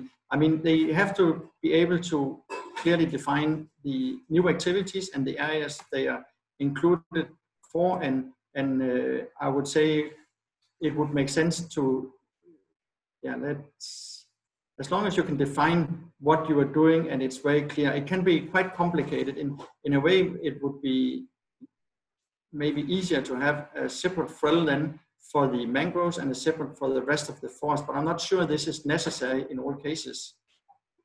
I guess if you can define your activities very much what you are doing, and then you can have these additional activities only for mangroves. But then, of course, if one of the ideas is that you want separate results for the mangroves, and you have still all your forest in there, it's also about whether you do this about adding up the different FRELs or whether you actually present them as separate FRELs. This is also one thing to consider. I think also let me jump in for a very important question, I think. In the case of enhancement of forest carbon stock, which would be an increase of carbon stocks, some of the areas that currently are reported under FREL for degradation would overlap with some of these enhancement of forest carbon stocks, right? So in this case, where there is a clear overlapping, either by creating a definition of enhancement of forest carbon stocks that omits the area of degradation, or if you still want to incorporate the area that is degraded within the enhancement of forest carbon stocks, then I think then you would have to re-estimate and resubmit your original FRELs, right? And again, this is not prescriptive. This is, you are not an entity to offer methodologies. It's just a bit of enlightenment of what are the complications. Yeah, thank you, Peter. Yeah, I think you're right that, I mean, in case you are basically restoring the mangroves, and this is also counting towards in a separate FREL to the degradation, then you can say you have one activities that and you remove for every ton of CO2 you are removing, then it's somehow counting towards results in 2 different files. I think definitely there will be some issue on that. So you have to show that this is not happening. And one easy way, of course, is to avoid to not have the overlapping of the areas. And another way would maybe we'll have to add the 2 together. And yeah. Yeah, great, Peter. That's great. Also, this also differs with Verra. I think Amy was mentioning that in the case of the voluntary carbon, you can have both sequestration and avoided. If I understood correctly, I will let Amy answer that question at the end. Thank you, Peter. And again, what is the difference between? Yeah, I think this is more or less the same. I mean, Suriname made the submission, I think, 2 years ago, and of course they are always welcome to make a new one. And then when they do make a new one, and they will do something like here, create a FREL for mangroves for all activities, and another FREL FREL for the rest of the forest, for example. Yeah, one thing when they make the next submission, of course, is that is part of the decisions. Also, you have to explain what is the difference between the previous one and yeah, I mean, there's nothing that prevented, but you have to always be clear about what you're doing. Sorry, Peter, for this scenario to be, this is actually quite an interesting case example, because they would have mangroves within all forest types in the first submission, and if it's emissions, they could leave it there together with all the forest types and then create one specific for mangroves for the sinks, right? So for conservation and enhancement forest carbon stocks. But then they would have their blue carbon separated and merged with other forest types for the emissions, while specifically for mangroves for the sink. So the other option would be that they also take out the emissions of the mangroves as a separated FREL, F-R-E-L for the mangroves. So again, we are just showing how complicated this can be. Yeah, right? they are quite complicated, and I think really you need to sit down and sort of consider how this can work and how you are not sort of I mean, counting the same ton of carbon towards different FRELs at the same time, because obviously this, I think, would not work. Yeah, perfect, Peter. Thanks very much. Yep. Yeah, and here we have another one. So this may be for Panama. So Panama was actually selected all 5 activities and all the forest types, as far as I remember. And yeah, and if they want to, since they already have all activities, they can hardly, well, they cannot add any activities.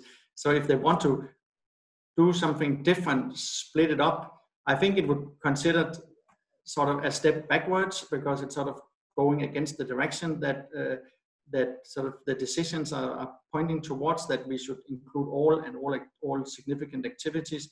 But of course, if a country would make the submission, I mean, there's nothing in the decision saying you cannot do it.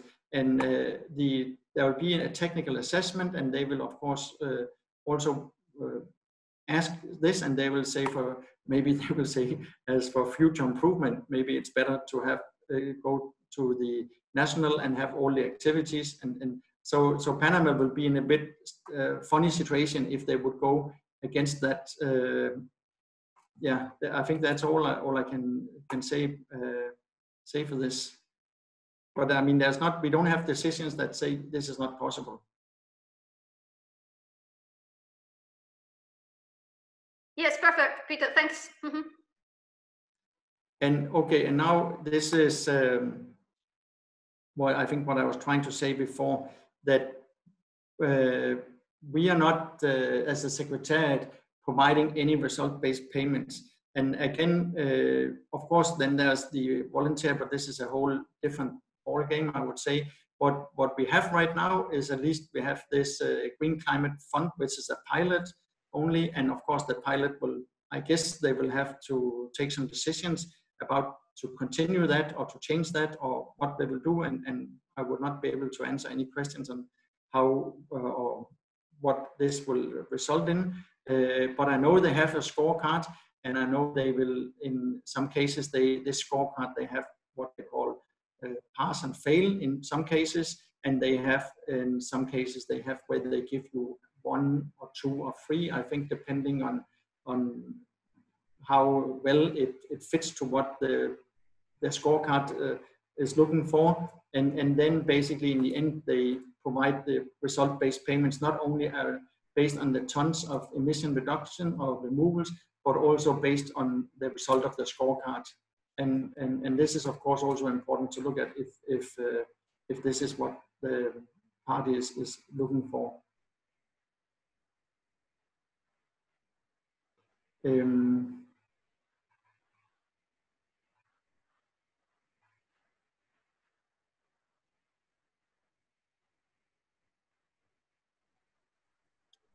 Peter, I think you can go to we've discussed these ones. Maybe you can go to the ones on NDCs and final ones. Thank you so much. Okay.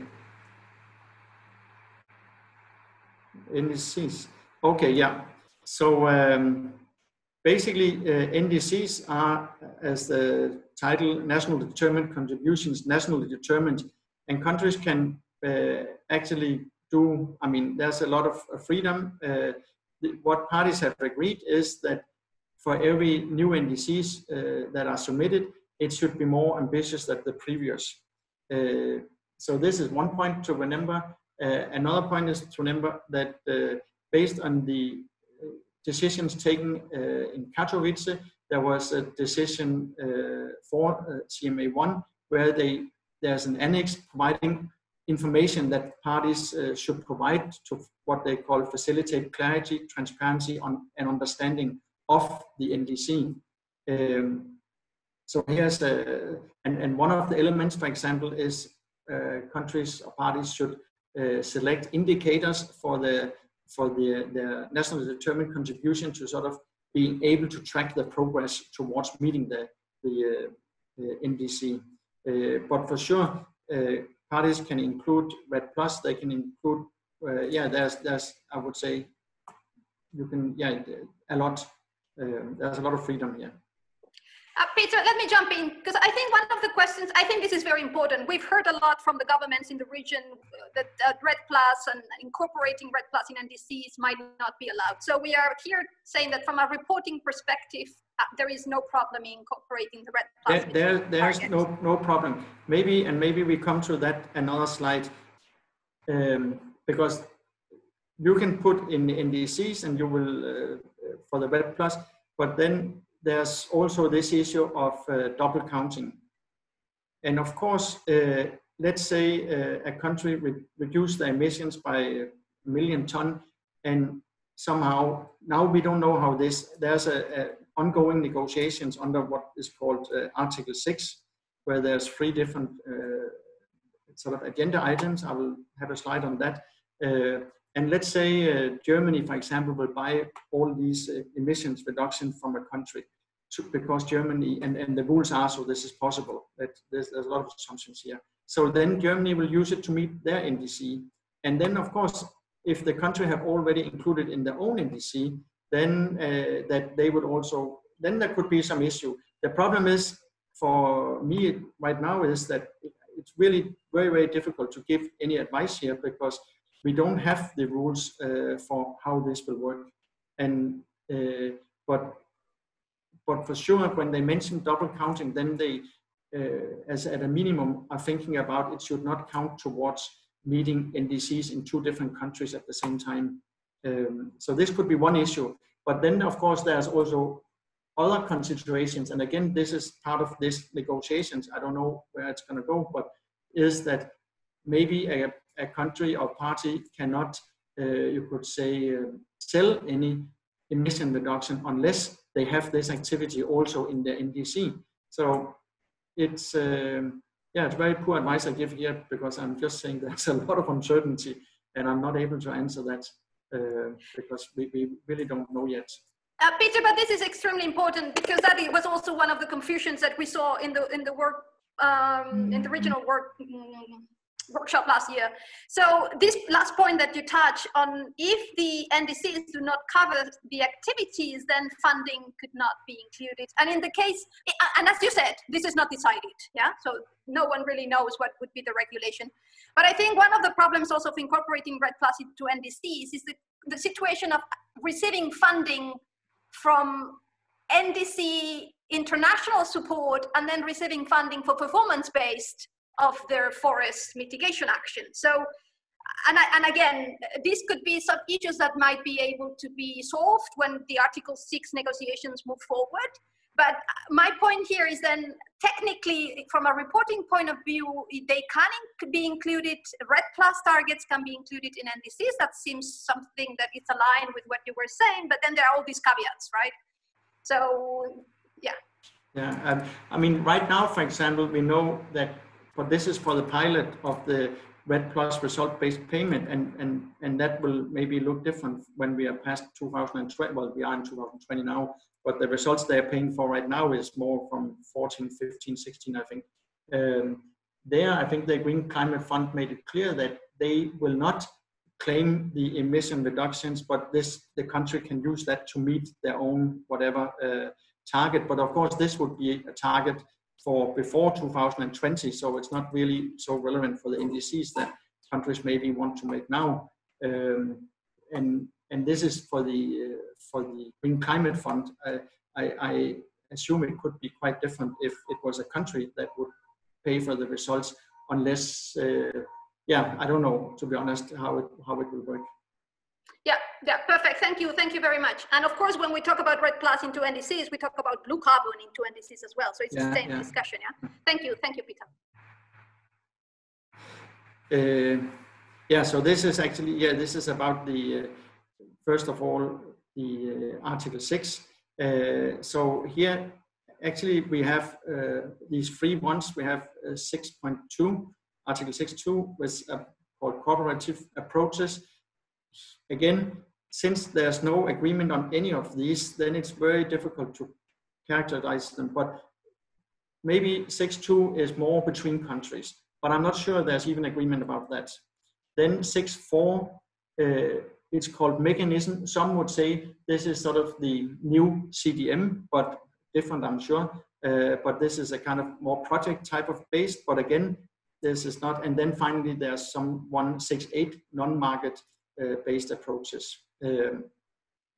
Of course, one of the big things that have been discussed, and you might remember, there was supposed to be an agreement about this in Katowice at COP26. Now we are going to next year to COP24, sorry. But now next time we go to 26, so also in Madrid at COP25, parties were not able to agree. So it is very difficult negotiations. And here I just mentioned some of the issues. Of course, how to track and avoid double counting. This was a big issue. They use a term called corresponding adjustments. I don't think there's really too much. This is discussed a lot. They have discussion about how to account that countries have different NDCs. I mean, some will have an NDC that is, you could say, a point target where we will reduce emissions by 15% by 2030, and others will have a target for every year towards 2030. How to compare these kind of things if you start to transfer. For the 6.2 at least, they have this title, International Transferable Mitigation Outcomes, ITTMOs.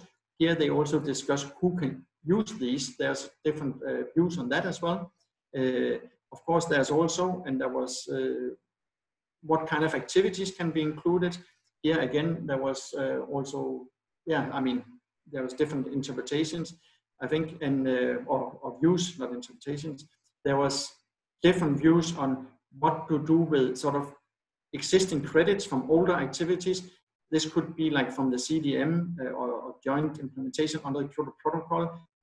How will they be able to be used in the future, if at all, or is there a limitation to that? That was a very difficult question. Then there are the other issues that, of course, whatever you do should be real, additional, measurable. Permanence is an issue.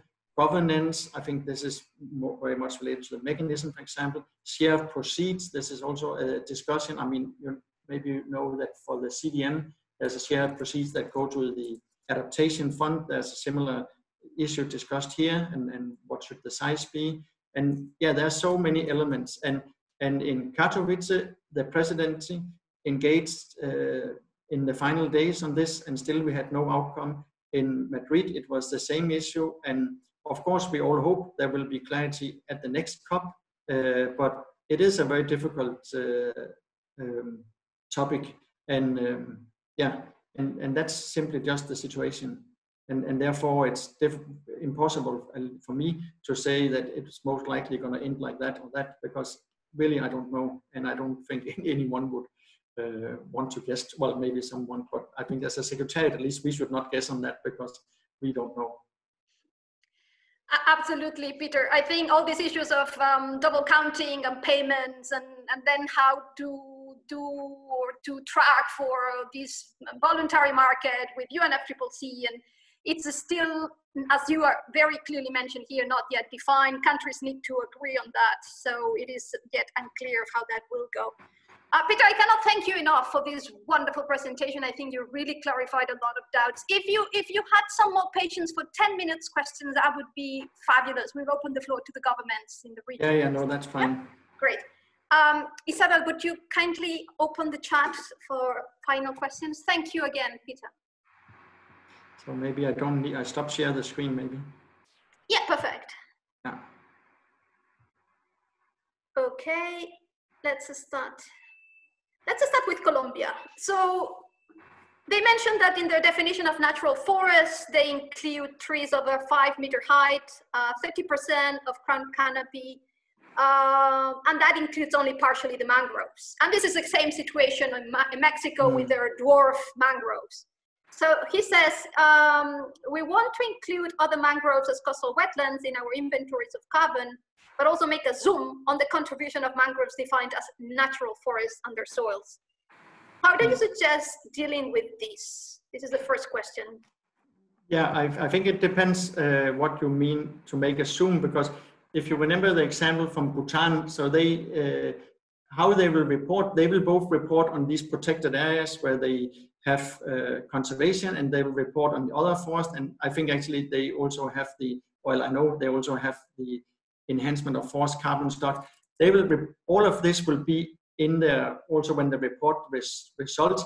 In the end, of course, they will add the different numbers, and there will only be one result, well, in two results, because they have one for removals and one for emissions.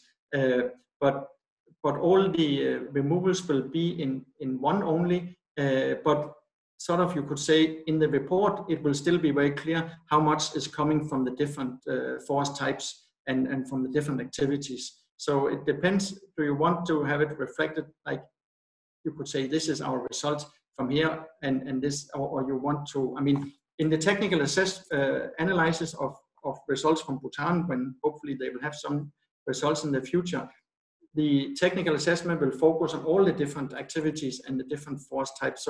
So it will be clear for Bhutan and for anyone that reads the report how much is from the different activities and these different forest types.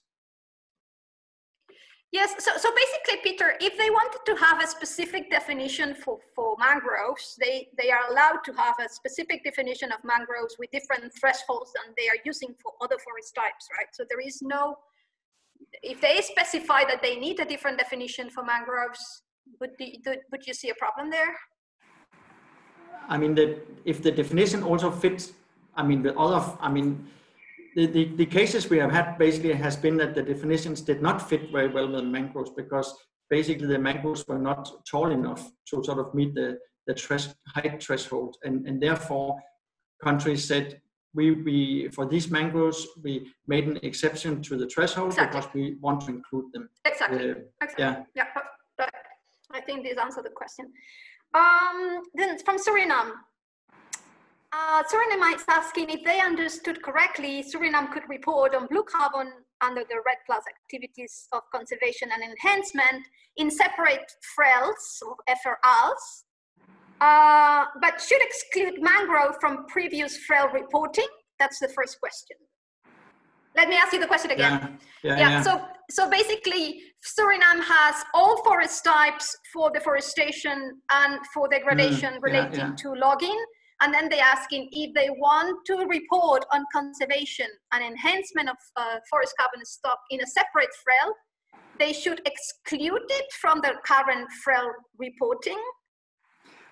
I think if the new activity, again, this is, you have to, if the new activities they want to do are contributing to results, both, I mean, if they want to have two different FRELs and it's contributing to results in two different FRELs, then there's a problem with including the area in both, I would say. In this case, I would not want to have the area, but yeah, I don't know if that, and that of course means you need to change your previous FREL submission as well.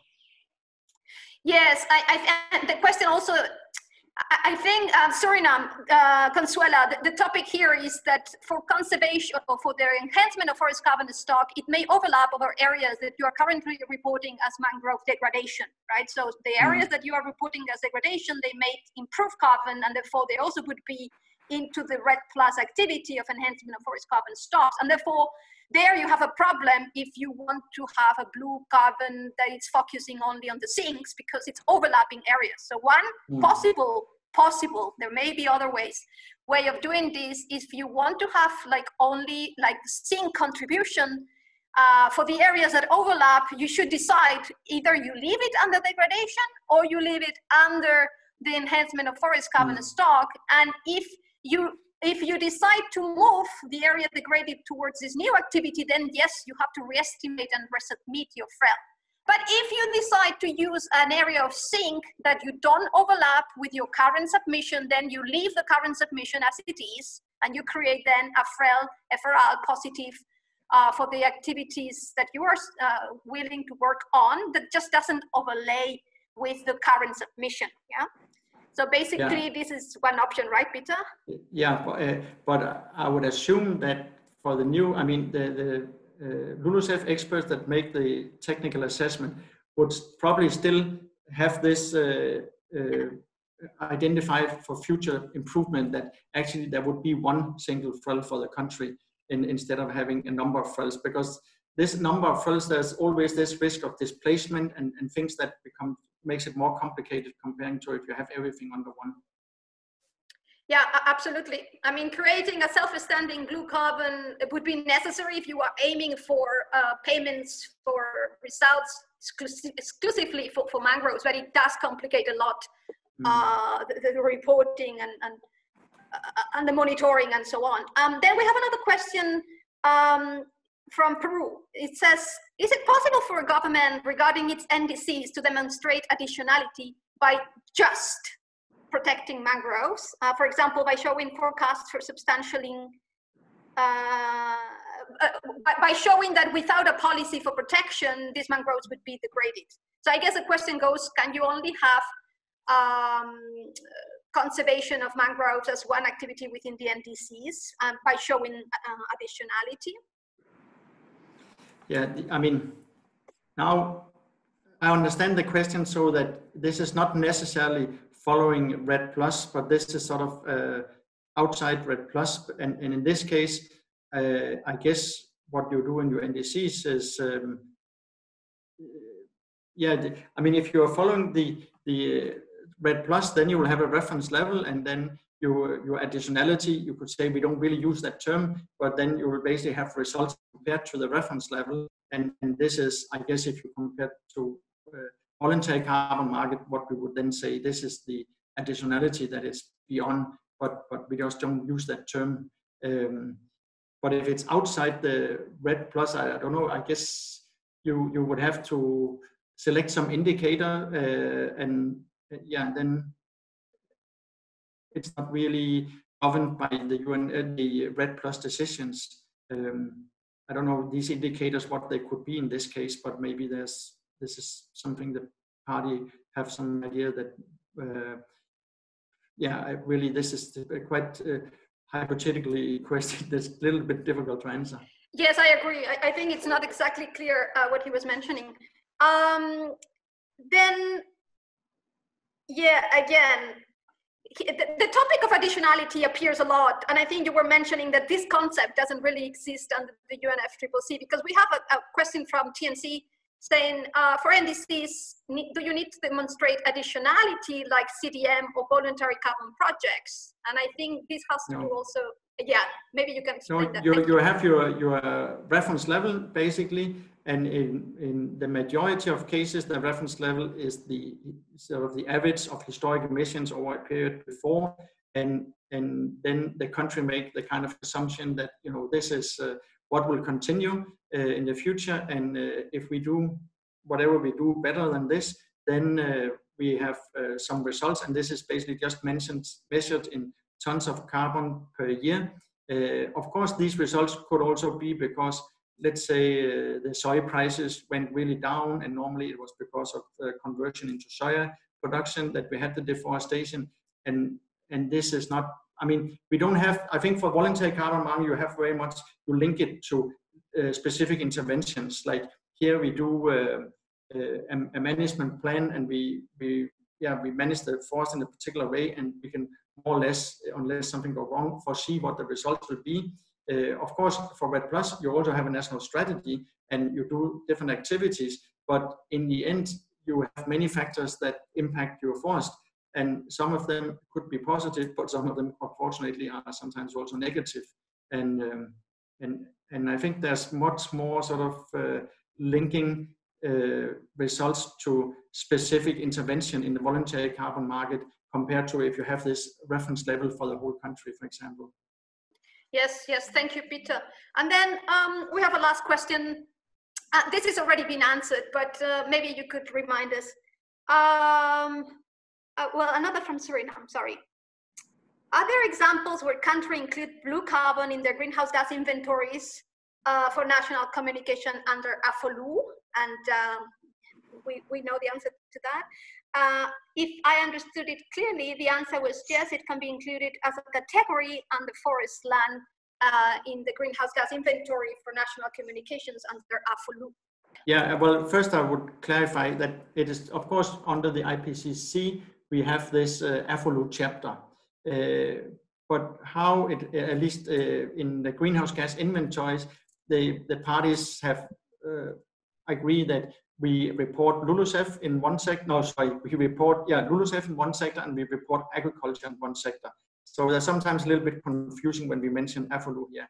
Under the LULUCF, then we have these 6 land use categories: forest land, cropland, grassland, wetlands, settlements, and other lands. And then again, subcategories and so on for forest land converted to cropland, etc., etc. But when you report here, then, for example, there's we can say a table where you would normally report what we call forest land, remaining forest land, and here you could then have a row saying that okay, this is our pine forest. Another row, well, maybe not. Well, let me say for Canada would have maybe one. This is British Columbia. This is Alberta. This is, there's different ways how you can do it, but it will basically just enhance transparency instead of saying that everything is under one, because the calculations you will have to do behind in order to sort of complete the numbers for this greenhouse gas inventory would probably anyway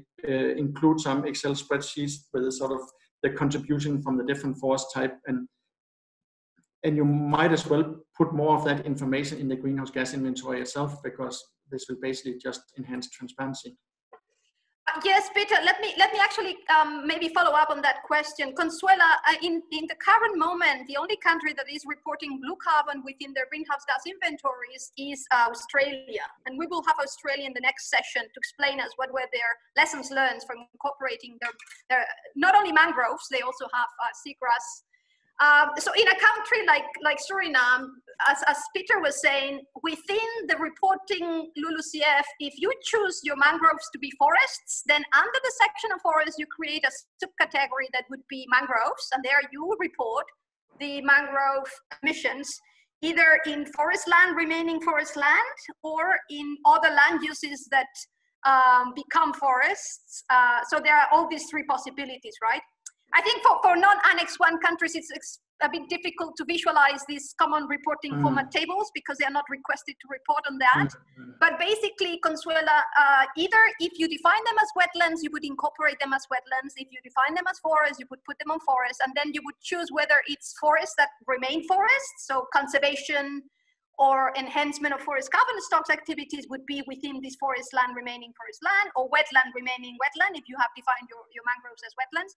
And then the other reporting tables, which would be forests that go into the other categories through deforestation. Then if you have deforestation of mangroves, you could also create a specific line for mangroves that are deforested and then incorporate their greenhouse gas emissions. So the answer is yes, you can, and you should, if you want to have a self-standing blue carbon within your greenhouse gas inventories, separate and track. And that's what Peter was saying. The most important thing is that you track in a consistent manner.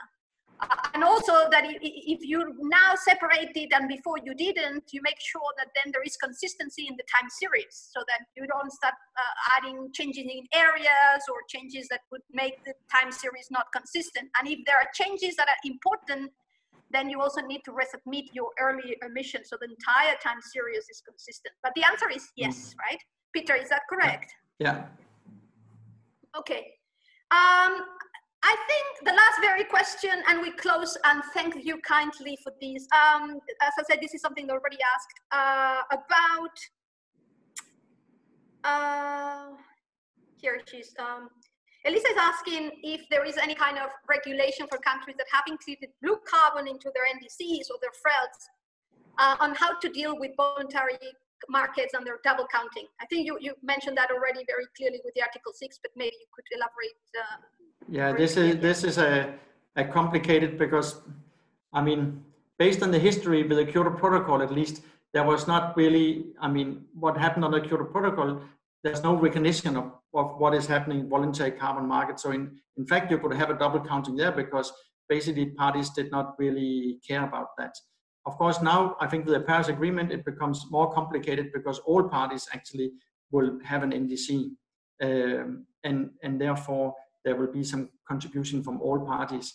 Again, the role of the voluntary carbon market, again, could be, I mean, depending if under, for example, the Article 6.4, what kind of activities would be voluntary. Maybe parties would agree that this particular kind of activities that have these standards from this voluntary carbon standards will be accepted under the Paris Agreement. Then it's a kind of different situation again, but of course we don't know that yet, and yeah, so it's a bit uncertain.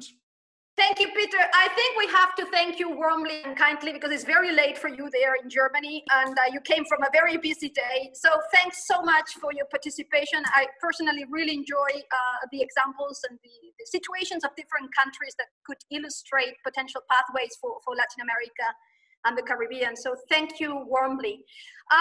We're going to close the session now, and the only thing is we will send you emails with the presentation so that you can read them more quietly and kind of digest the very large amount of information that is being given here.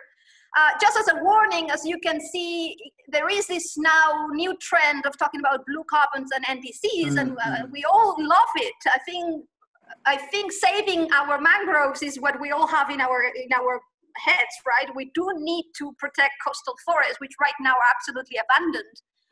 But the complexities of doing that are also large. So they're not impossible, but countries need to have a very clear vision of why they're doing it and what are the benefits of doing it within the UNFCCC versus Verra, and what are the national policies and targets without any considerations of the UNFCCC and the Verra market. So what is the ecosystem protection that countries want to offer these coastal forests without necessarily thinking on the frameworks of climate change, but also in the framework of UNFCCC or the other type of international Ramsar agreements and so on. So there is not only one framework within mangroves are important. It's also important to think that countries do have to have their own policies and their own regulations.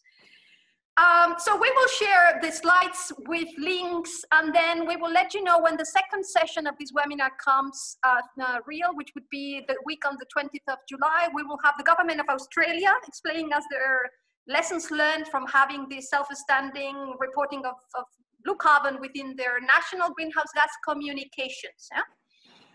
And then we would have someone from the Green Climate Fund and the Global Environmental Fund to talk about unlocking sources of finance for blue carbon. And then Suriname government very kindly also, actually Guyana, sorry, very kindly will share some experiences of their submissions of mangrove related projects in these two financing bodies. So thanks very much to all the speakers, particularly Peter, very late there in Germany, and Amy, thanks so much. And we will be in touch with all of you. Thanks very much for participating. Thank you. Thank you very much. Have a good day. Bye. Bye, Peter.